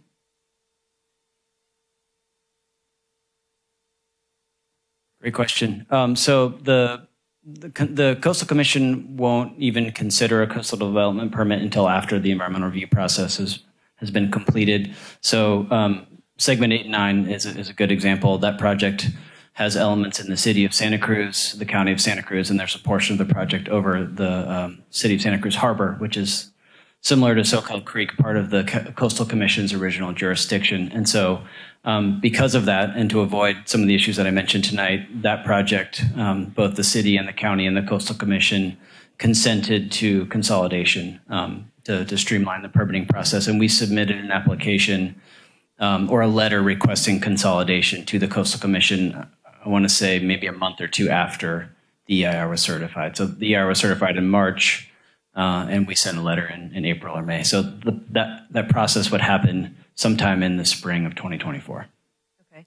And then what does the timeline look like for these projects if the council approves the CDP and if we don't, or otherwise, does the grant have a deadline is essentially what I'm saying. Because we're approving an EIR and a consolidated development permit that's tied to a grant, correct? Correct. And so does the grant have timelines of when these things need to be completed by? And does this impact that in any way? Yes, it does. So probably can't pull up the slide. So basically we have the deadline to complete environmental review is the spring of next year. And that is working back from a deadline to basically allocate the final design and right-of-way funding in fiscal year 23-24. And the last date which we can do that is the end of June CTC meeting. So working back from that date and going through the Caltrans requirements that are required to meet the requirements to allocate funding gives us a timeline of roughly end of March in 2024 to certify the final EIR and complete NEPA process for the project. So that's environmental review. And then once we allocate funding, we have 2 years to complete final design, right-of-way, and permitting for the project. So that's where, and that would mean, we're allocating for construction in 2026. And so that's what I mean when I say we have deadlines that we're trying to meet. And so anything that we can do to streamline the final design process, the right-of-way needs, and the permitting of the process just reduces risk that we're going to go over project schedule. Okay, so just to make sure that I understand, the EIR, all that would need to be finalized by around February, because it'll finish circulating in December. And you said spring, actually, like March? Yeah, sometime March. I'm not sure exactly which date, but sometime in late March, we'll be planning to certify the final EIR with the county. Okay, final EIR certified by March, funding allocated by June for construction in 2026. Correct. Would the Planning Commission have to wait until the final EIR in March for them to start considering if we were not to consolidate this permit? So they would have between March and June to hear and then issue any permits. I'm just trying to understand the timeline of all of this, because my main concern, to cut to the chase here, is that if we don't consolidate and the grant is gone, we get nothing. So the risk that's there is if Planning Commission makes a decision, say in April, And then if it were appealed, it would go to city council.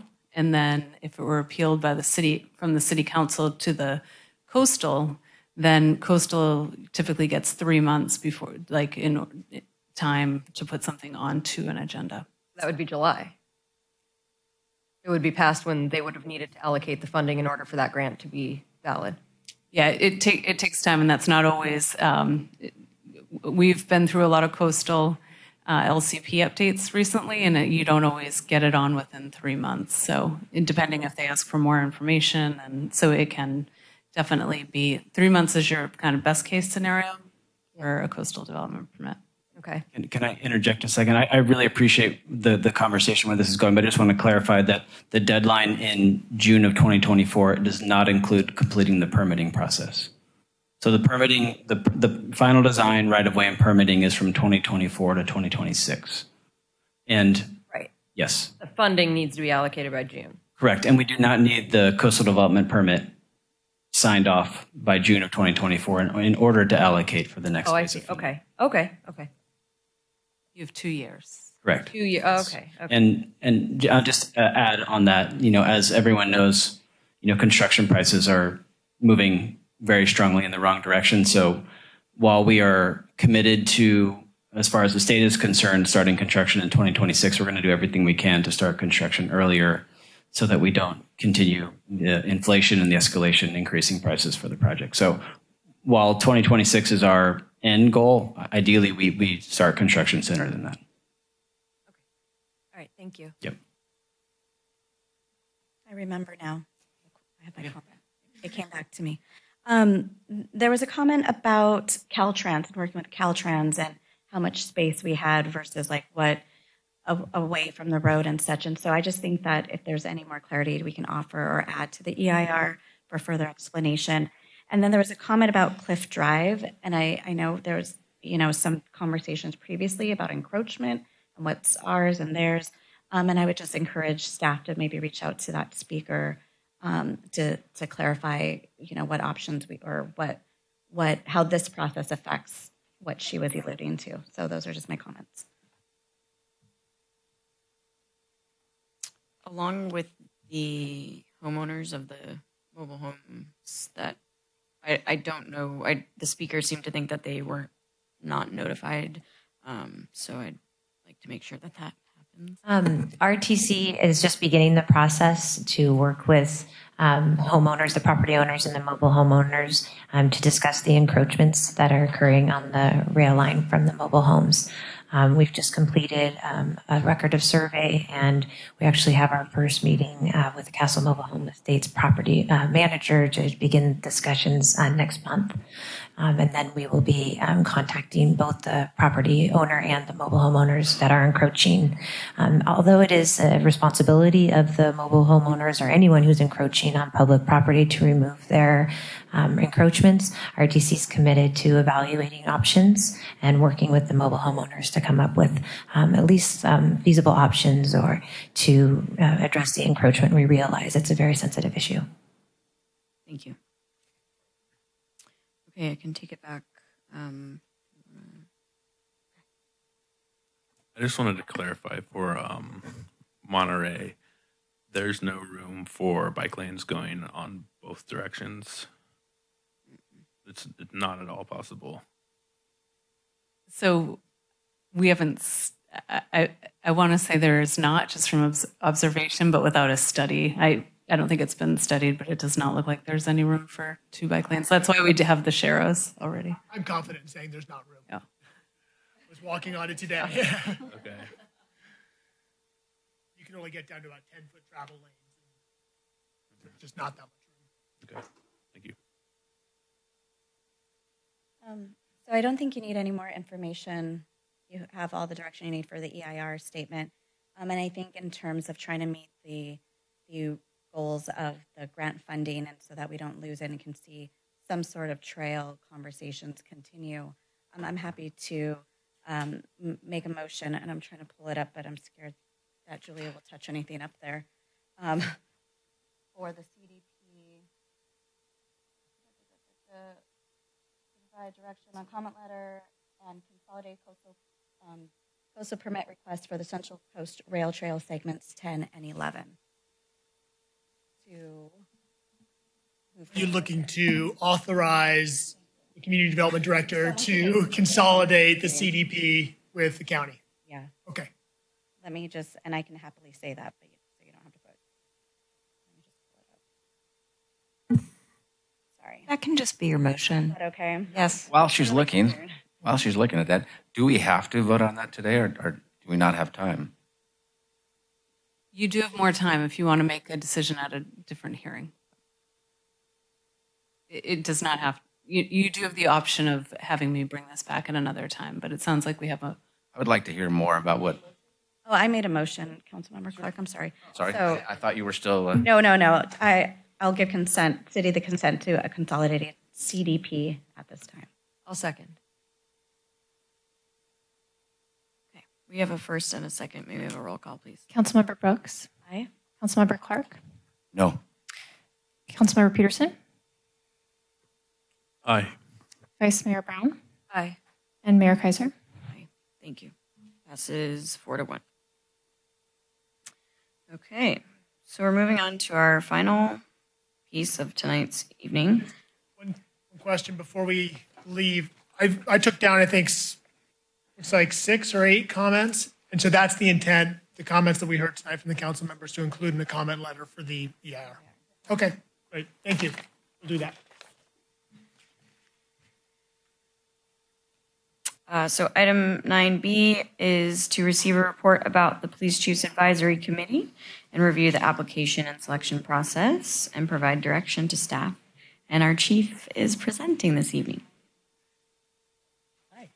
Good evening, Mayor and Council. I'm here this evening to talk about the upcoming Capitola Police Chiefs Advisory Committee, provide a report for you, for everyone, give you a little background on what it is. So, next slide. So just some background. This conversation started back in 2020 when, following the death of George Floyd, many communities began discussions around police policies and procedures. Following that, in 2021, the Criminal Justice Council of Santa Cruz County, which is the CJC, and the members at that time was Chief McManus and Councilmember Brown. They did an overall regional study of what the policies are in the county.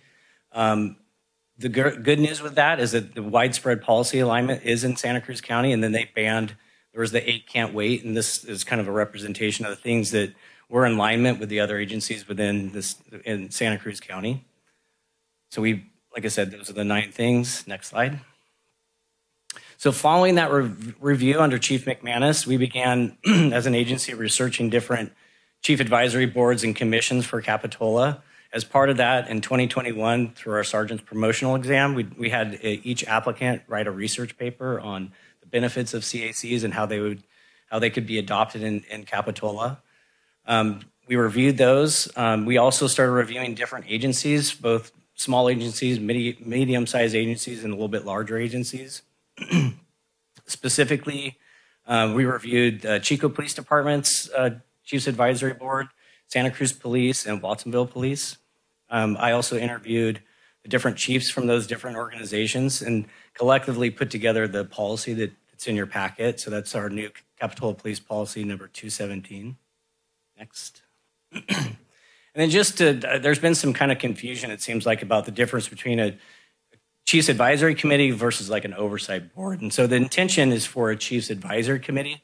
So I just wanted to highlight that the Chiefs Advisory Committees are more of a proactive approach to where Capitola wants to meet with the community representatives to have a place that we can talk about what's going on, to learn about the police department, to kind of build those relationships. And then building those relationships, we can have the partnerships to talk about police policies as we move forward and really proactively address potential problems in the community. Where the oversight committee is more where police and sheriff's organizations that maybe have done improper things. And so the council or there'll be a board to oversee kind of the operations. And a lot of times they have the ability to investigate misconduct or actually make recommendations to policies. And it's more of an accountability thing. So that's like Oakland Police has an oversight board. most agencies, like I said, it's more of a community-based, it's a proactive approach, it's more towards the community advisory committees. Next slide. So this is just kind of 4 points on the goals and objectives of the vision of the CAC. So our department mission is always to collaborate with the community and quite honestly just make Capitola better and safe for everyone. And we really want that to be inclusive to everyone. So we want to include the residents, the business, the community, and also the visitors. And we really, at Capitola Police, highly value the partnerships with the community and recognizing that the public engagement is an important aspect of community policing. The CAC, the vision of it is that members will advise the chief on community issues and public policies that influence or impact the ongoing relationships. But again, it's an advisory group.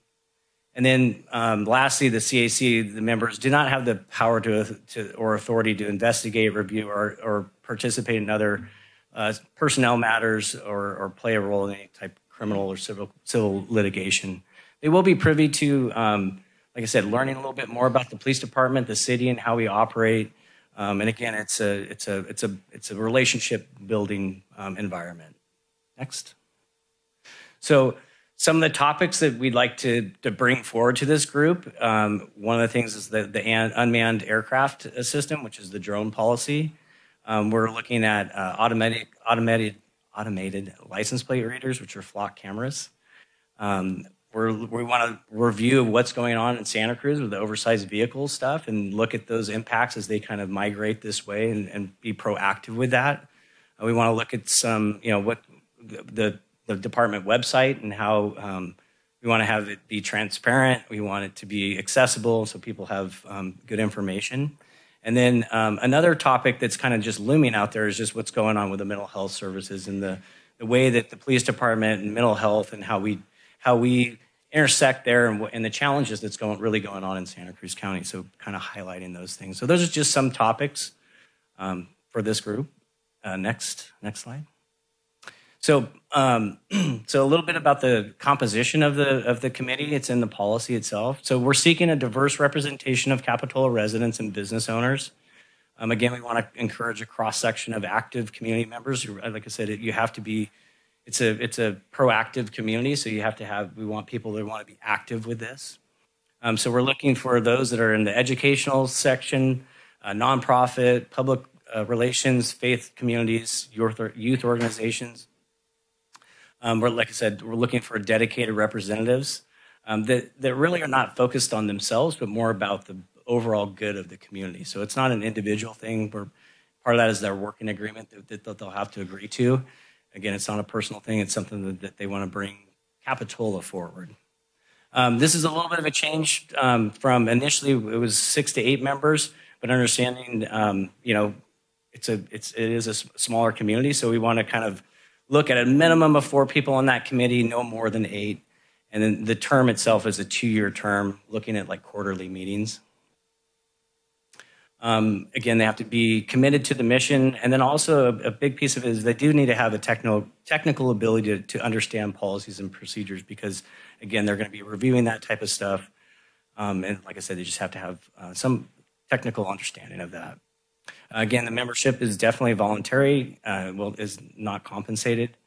And then staff develop the policy, the qualifications, the application, and also the working agreement. Next. So we started recruitment in July with the goal of starting it in October. We posted on Facebook, Nextdoor, Facebook, Instagram, Nextdoor, city website. We had a question and answer section there, and we also had some articles in our Capitola Waves. The result of that is we did have about 12 inquiries and received 8 completed applications. Following those applications, I followed up interviews with each one of those individuals, explained the expectation, our mission, and the expectations of this new committee. Of those, all applications were accepted and initially approved to move forward. Next. And then when we announced that on October 6th in a Friday update, we really realized that the composition of the group probably needed some more outreach and part of that is part of the policy is that it allows for me to reopen the application process to increase the diversity of the community members. So at this point, I want to keep the current CAC applications and then go out, like I said, the next steps is more recruitment and then obviously just a lot more outreach. Next. So the plan that we're proposing is to reopen the recruitment for another 2 months, and we want to concentrate on obviously the Capitola's diverse community members. And we want to broaden the scope of applicants to allow for the Capitola's sphere of influence to apply. We have a map of that in the back. I think we've applied that same standard to a couple of our commissions that we have. Translate the application into Spanish and then also repost on the city website and then again on all social media platforms. We want to recruit by publishing information in the local newspapers and again post it to city buildings, kiosks, community center, libraries, the mobile home parks, and then obviously some of the service industry locations. Next. Additionally, we want to reach out directly to these organizations, the Santa Cruz County Diversity Center, the Bay Avenue Senior Center, NAACP, Cabrillo College, some of the faith-based organizations, family resources, the mental health groups. Next. So with that, like I said, we want to get back out there, re-recruit, get some more applications. So we estimate that these recruitment efforts could cost approximately $3,000. Some of the information to get out to publicize costs some money. And then, as I stated, my intention is to return with the appointments, an annual working plan, and then any costs associated with that recruitment. Next slide. So the recommended action for tonight, and if you have any questions, is to receive the report about this Chiefs Advisory Committee. If you have any questions about it, advise on any new recruitment efforts, the application and the selection process. And then, like I said, the intention is to extend the recruitment for another 2 months, conduct the interviews, and then return to council with the appointments and any fiscal impacts. And with that, I'm happy to take any questions. Great, thank you. This is exciting. Do you have questions? Yeah. Thank you, Chief Daly, for the report. You mentioned in 3 slides prior that your intent was to keep the current 8, but you're going to recruit more. Is that how I read it? I'm sorry. No, just keep those applications and then go out, re-recruit, and then come back with a decision on who. Oh, okay. Thank you. That was my question. I've got a couple questions. So in your criteria to have technical ability to understand policy and procedures, can you elaborate on that? Because that seems pretty open to interpretation. Yeah, well, so I mean, some of the discussions are going to talk about reading and understanding policies. So just having that ability. So like I said, they need to come forward with the ability to read and understand policies. So is the requirement to be able to read? Or, how would you specifically decide if somebody is able to read and understand policies compared to somebody who is not, and use that as an objective criteria when selecting your committee members? What's that? Oh, so as far as, like I said, this is it's a group that technical ability. So we want to see if they can fill out the application, can have an interview, have a conversation, be open to the thought process. Again, it's not an individual; it's more about a broader scope. And so, like I said, the process itself, I think, would lend towards that understanding of it. So, have to fill out the application, have to read and write, have to understand the policies. So there's no kind of test on the policies, though. No.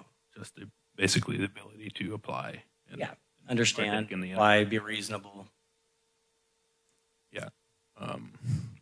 Doesn't seem particularly objective. My next question is in regards to the criteria for not influenced by personal agendas. I'm wondering what this means specifically, and if you can provide an example of possible personal agendas that would restrict a person from joining this committee. Yeah, so if someone came to the committee and was voicing a very singular or their opinion on something.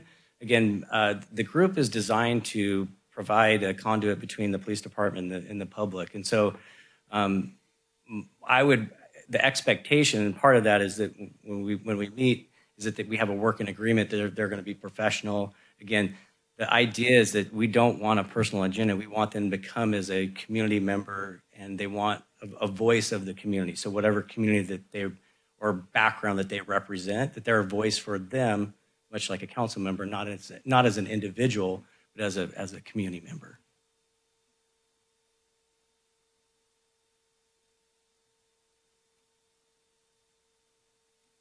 Okay, I'm still having a hard time understanding specifically what. So an example would be, I wouldn't want someone to bring forward that they have a concern about something that's happening, like traffic on their particular street. If they want to talk about traffic in general, that would be, right. So it's not like, I want to talk about traffic on my particular street. I want to talk about traffic in the community and how that impacts. In general, yeah, okay. Again, if I saw someone that was not participating in that kind of in the as the group, again, that would be discussions that I would have to have with that person. Is that do they want to be a part of this working group as a community group, or is it an individual thing? And I want right, because I just feel that individual experiences often lead people to want to get involved in things like this. Like, that's how people form their opinions and are able to join committees like this or join local government to help other people who may be in their same position, right? So it just, I think that's a fine balance and also not particularly objective. Thank you. And one quick question. Thank you for bringing this to us. It's good information. But I think what we're looking for is people that not only can read, but can use a computer, have an email, correspond, and maybe do Zoom, some of those types of things. To stay involved and to be part of the CAB. Yeah, like I said, I think this is an opportunity for this group to learn a lot about the police department. Like I said, my vision of it is that it's a kind of a hybrid of even a citizens academy. Like I really wanted this to be have some training involved with it, implicit bias training, and then moving on to doing other tours of different facilities. Again, just learning a lot about what the police department does, what our challenges are. Like I said, visits to different NetCom, all these different areas that, like I said, that not everyone gets access to. Right. With that being said, would you be open to in including people from the council if they wanted to be involved in some of the training to see what's going on, since it's a new program for us? Quite honestly, I'd be open to really anyone that wants to put Capitola and learn more about Capitola. We want to, for the focus is really the safety aspect. I'd welcome anyone. Great. Yeah. Thanks.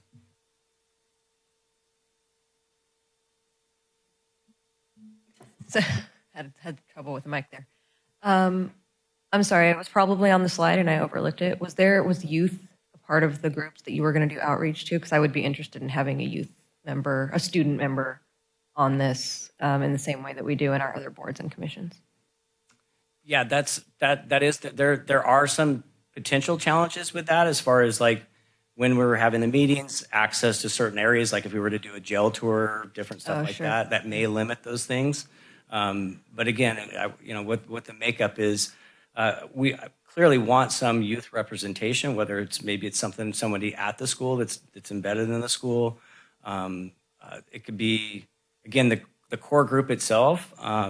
Like I said, there would be challenges with that as far as what my vision is as far as the field trips or whatever that we would want to take. Because again, some of those areas, we're going to kind of pull the curtain back on some areas that aren't always accessed. And so, and then also opening up, secured facilities and stuff like that. So again, okay, that makes sense. Yeah, thank you.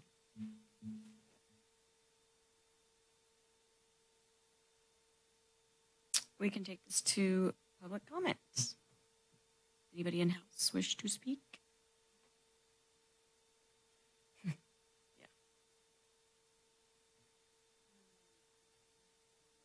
That's right. Jump on in. I'm Linda Smith, an esteemed mayor, vice mayor, council members, and staff, all of you. Thank you for the opportunity to speak to you tonight. The Capitola PD has heart that sets it apart from other agencies that I've had experience with. Excuse me. Even before May of 2020, I saw it in how our officers conducted themselves in difficult situations that I witnessed. Capitola has a reputation for being a safe and engaged community, and many of our residents buy homes here because of that. Maintaining that safe environment is the priority of Capitola's PD, and it shows. I've been encouraged watching the current leadership develop our police department and believe that we are a more welcoming and yet still safe environment in Capitola because of its leadership. Tonight's been shaky. I apologize for the shaky. I don't think the community is fully aware of what they do in the background to keep us safe while respecting the rights of all individuals. And we need to do a better job of outreach so that all of the community do know and understand our PD better. Thus, the advent of a Chiefs Advisory Committee. There are people in Capitola that are underrepresented, people that feel uninvited or unwanted because of ethnic or economic differences, or because of encounters with Capitola's police officers or other residents not like them. There are also residents that have felt disenfranchised because of the movement of hatred against the police after the George Floyd's death. Our Capitola PD is caught in the middle, trying to navigate to a better police-community relationship while facing issues of encroaching homelessness, drugs and mental illness, and ever-changing legislation intended to bring more racial and economic equity, but sometimes making it more difficult for them to do their job. The advent of the Chiefs Advisory Committee is intended to provide better insight into how to keep us safe and move us forward together. And I got that from my interview with Chief Daly. I support the re-recruitment effort proposed by staff. By assuring participation from underrepresented groups, our PD will be much more successful developing new programs and utilizing emerging technologies that help identify bad actors and capture suspects. When successful, the effort will gain more citizens who want to protect Capitola rather than do harm to it. Someone recently said to me, some of our community won't listen because it's you that's doing the talking. They need to hear it from somebody more like them. I thought about that for a bit, and I get it. 3 minutes, thank you. We should be encouraging them, but we need for them to come from our community. Thank you.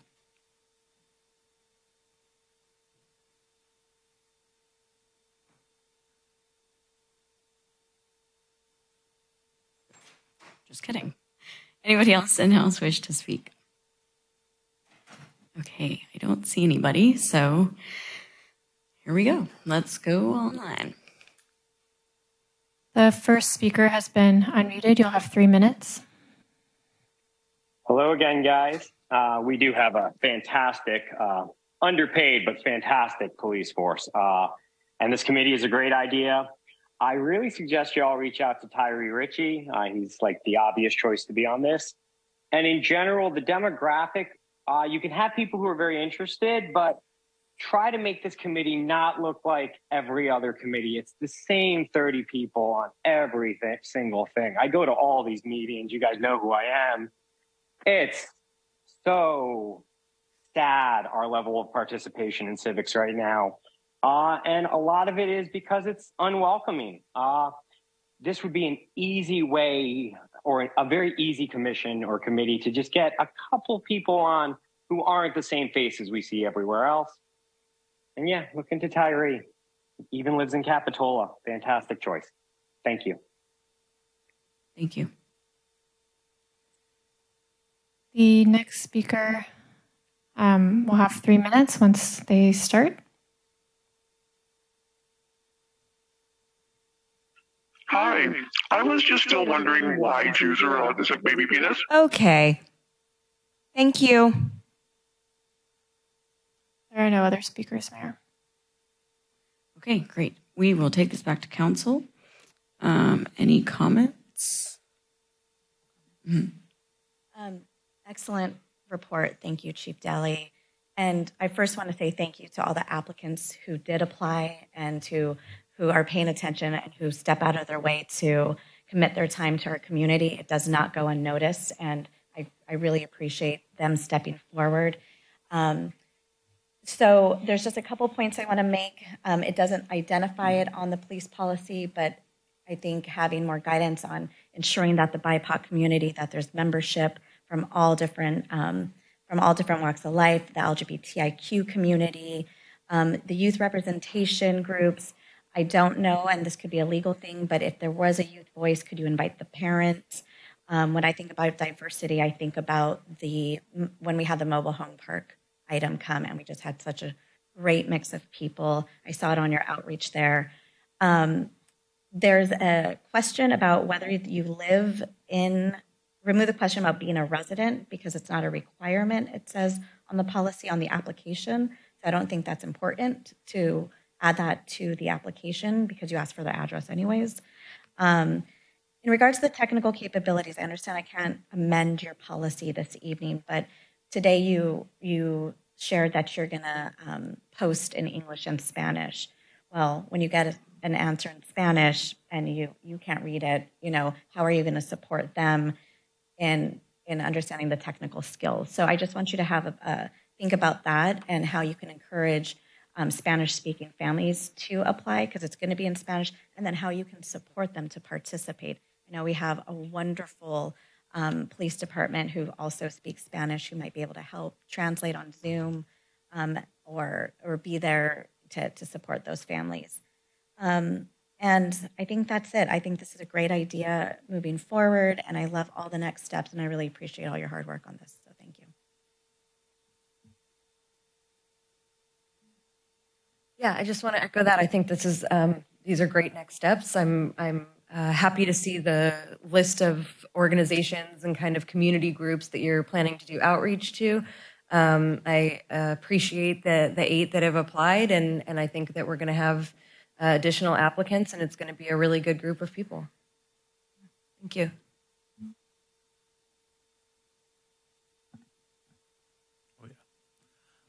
Yeah, I also want to thank you, Andy, for this great job. It seems like a super cool initiative. Really glad to see this moving forward. I would say, again, kind of based on my earlier comments, I would like it if we could remove the maybe technical ability language. Obviously, I understand, like, yeah, they have to be able to apply, go, meet, follow through, basic skills. But I just wouldn't want to turn people away based on that language of technical ability because that is very vague. That could be open to interpretation. We could be turning people away who would be some of the best candidates for this role because they feel like they may be underqualified. And again, I would also advocate that when interviewing and deciding who joins this committee, that you wouldn't completely get rid of applicants if they do come in because they are passionate about something that they personally experienced. Because I think that's how you get some of the best insights is people who have been wronged by systems and are trying to change them. And then my third comment is if there's any possible language you could use to encourage, if not youth members, young adults, 18 to 25, I think oftentimes people in those age brackets don't feel comfortable, joining these kinds of committees and maybe need some extra encouragement and would prove to be valuable voices. Thank you. I know I shared some of these ideas earlier, but when I think about the flyers and going in English and Spanish, not many people know what advisory means, and it was really clear in the presentation today. And so even just including that on the flyer of like, what is an advisory? Because so many of these people have not had access or awareness to you or the police department. And so this is their first time being able to be with someone so powerful. And so they just might not know what their opportunity is or if there are limitations or what the heck an advisory is. So to your point, Councilmember Peterson, of just being really clear on the advertisement, being clear on the application, and if we're going to do it again in English and Spanish, making sure that there's some sort of language in there that says you're going to support them during your meetings. So yeah, thank you. Yeah, I just want to say thank you for coming and presenting, because I know I knew nothing about this, and it's exciting to be excited about a new program. I think it's awesome. And yes, thank you to all the applicants that have come out and continue to dedicate time to our awesome city. I really like this list. You've got Cabrillo in there and Latinx, and I do think, the Diversity Center is on there. Cool. Okay. Also, is it required for them to be a resident of Capitola, or are we using this sphere? So we're going off the sphere of influence, and I think there's a slide. Yeah, Aptos, Capitola, SoCal, Live Oak. I think that's important as well. I mean, we're such a destination for all of our neighboring towns that I think outreach around us would be helpful as well, especially because, some people might live there but work here, types of things. And I got you on those food service people. I can definitely do some outreach there for you for sure. So just let me know what you need from me. And I'm excited about this program. And I don't want to make it that somebody on council has to be on it or anything like that, but I'm super interested in doing, tours and stuff too. So if any of that stuff comes about, let me know. Yeah, it's cool. At least the academy part would be good, and ride-alongs for absolutely everybody, and so on and so on. But all the good stuff. For sure. You have a question? Kristen, go ahead. I'm done. Yeah, thanks. Is it possible, will there be any kind of flyer or social media that we as council members can share into our networks as well? Yeah, absolutely. Okay, awesome. Thank you. Welcome that, please. Okay. Okay, I have a question.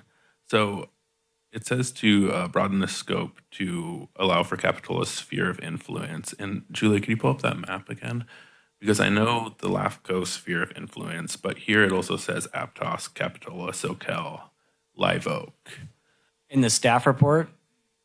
Yes. Yes. So we did pull up the map, and I wouldn't say that it represents Aptos. You'll have to look. I think the sphere of influence kind of flows more mostly into a tiny bit of Pleasure Live Point Oak area. And Pleasure Point, which to me seems a little bit arbitrary when considering who actually utilizes Capitola, considers that a part of their home. I mean, Capitola is only about 1.5 miles. So I would personally advocate for including Aptos, Capitola, SoCal, Live Oak in the sphere, because really this is kind of an abstract bureaucratic map. It doesn't really encompass our, sphere of influence. Thank you. Well, I guess just for better direction too, when we think about the Women's Center or other nonprofits, those executive directors or that staff might not be in the sphere of influence, but they support people in our community.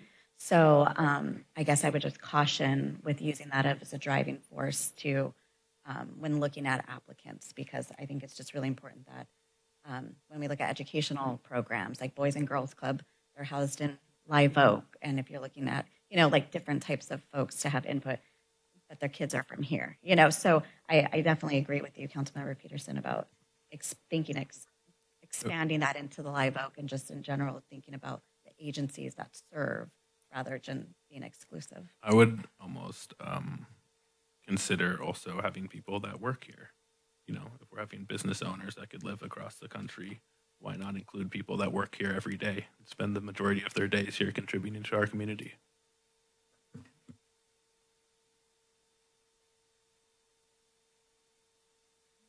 Wait, can we clarify that?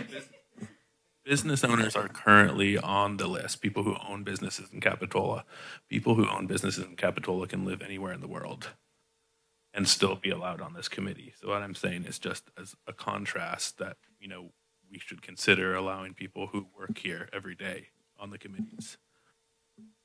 We should allow people that work here every day on the committees and be, without getting too into the weeds of like, you need to be a business owner with a brick and mortar company that operates here 80% of the year. Like without going into that level of detail, I do think there should be solid ties to the city, be it that you work here every day, you're within the sphere of influence. And I see your point also, Councilwoman Brooks, about that might mean that your solid tie to the city is that you work for a nonprofit organization that has a number of clients here in Capitola. And I don't, again, without getting into the weeds, I think maybe we can just give, would the council feel comfortable giving general suggestive direction to the chief to prioritize those with a strong tie to Capitola and leave it up to his judgment at that point? Or would we need to go more prescriptive than that? I'm comfortable. I'm going to see what you come back with, and we can, if we don't feel that that's what you've presented, then we can have the conversation again, but I trust that you're going to do an excellent job. Great. Is that enough direction for you? Okay, great. Thank you. Thank you for your time. Yes. Thank you so much for bringing that back to us. And that's all we need, right? For that one? Okay, great. Thanks so much, Chief. Okay, as stated before, we are going to move everything else to the next meeting. 8B from this evening, 9C and 9D will be continued. Thank you, everybody, for bearing with us this evening. And we will adjourn to the next City Council meeting on November 9th, 2023 at 6 p.m.